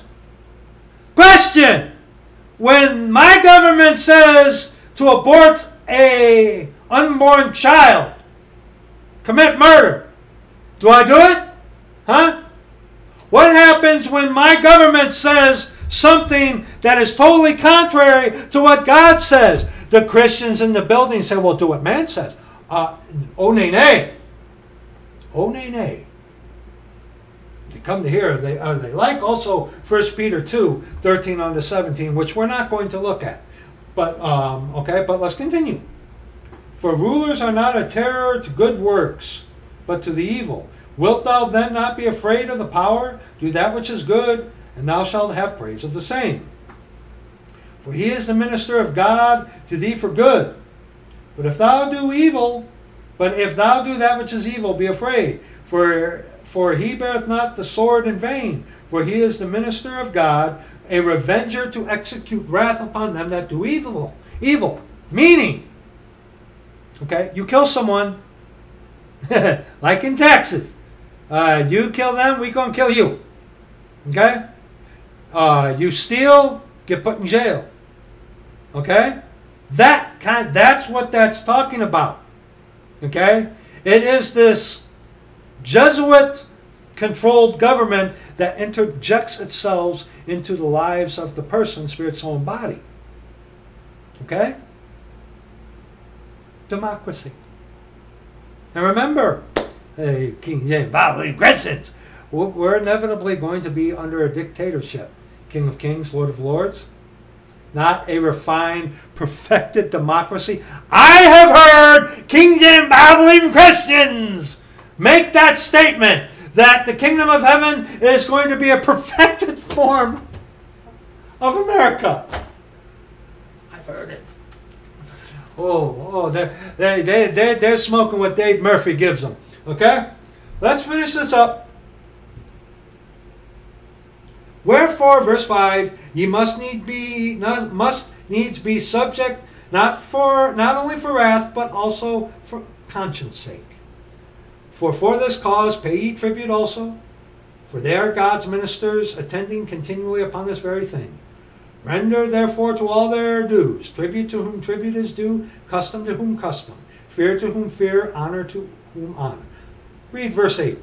Owe no man anything, but to love one another, for he that loveth another hath fulfilled the law. See, if we get invaded, we've already been invaded, but, the barbarian horde, but if we got invaded like on the shores, that's our government is there to protect us. Then again, most people are aware that a lot of us, we like guns. We like guns. We do. And that's one of the things, That's one of the things. Think about that.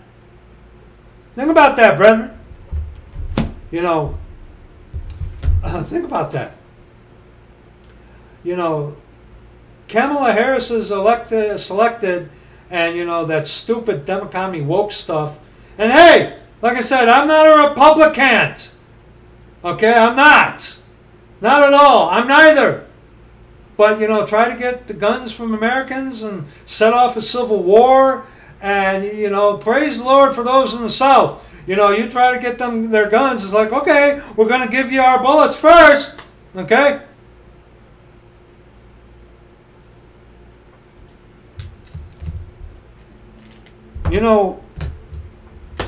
Like I said, scripturally speaking, and this is my standard. This is what I judge myself by and you by. This is truth. Absolute truth. This is my go-to. Scripturally speaking, as ruling authority, children are your oppressors and women rule over you. It's a sign of judgment. And I do personally, and hey, if I'm wrong and they select Trump, it's still going to be horrible that means that Trump overall was the worst one for our nation. And hey, if they select Trump, go ahead and y'all knock me out. I don't care. But if they select Kamala Harris, well, I think they're going to. Even so, come Lord Jesus. Thank you for watching this. If you do, going to upload this. Got a lot of stuff for the description box for you. Hey, take a fence, take a gate. I'm not sorry. I don't got much time left, man. And we're going to speak it like it is. So, thank you, brethren. Thank you, brethren. God, there's a sweetheart from Georgia who I haven't talked to in a while. God, I'm going to be calling you soon, brother. Thank you, brethren. Thank you. I love you. We will see you in the next video.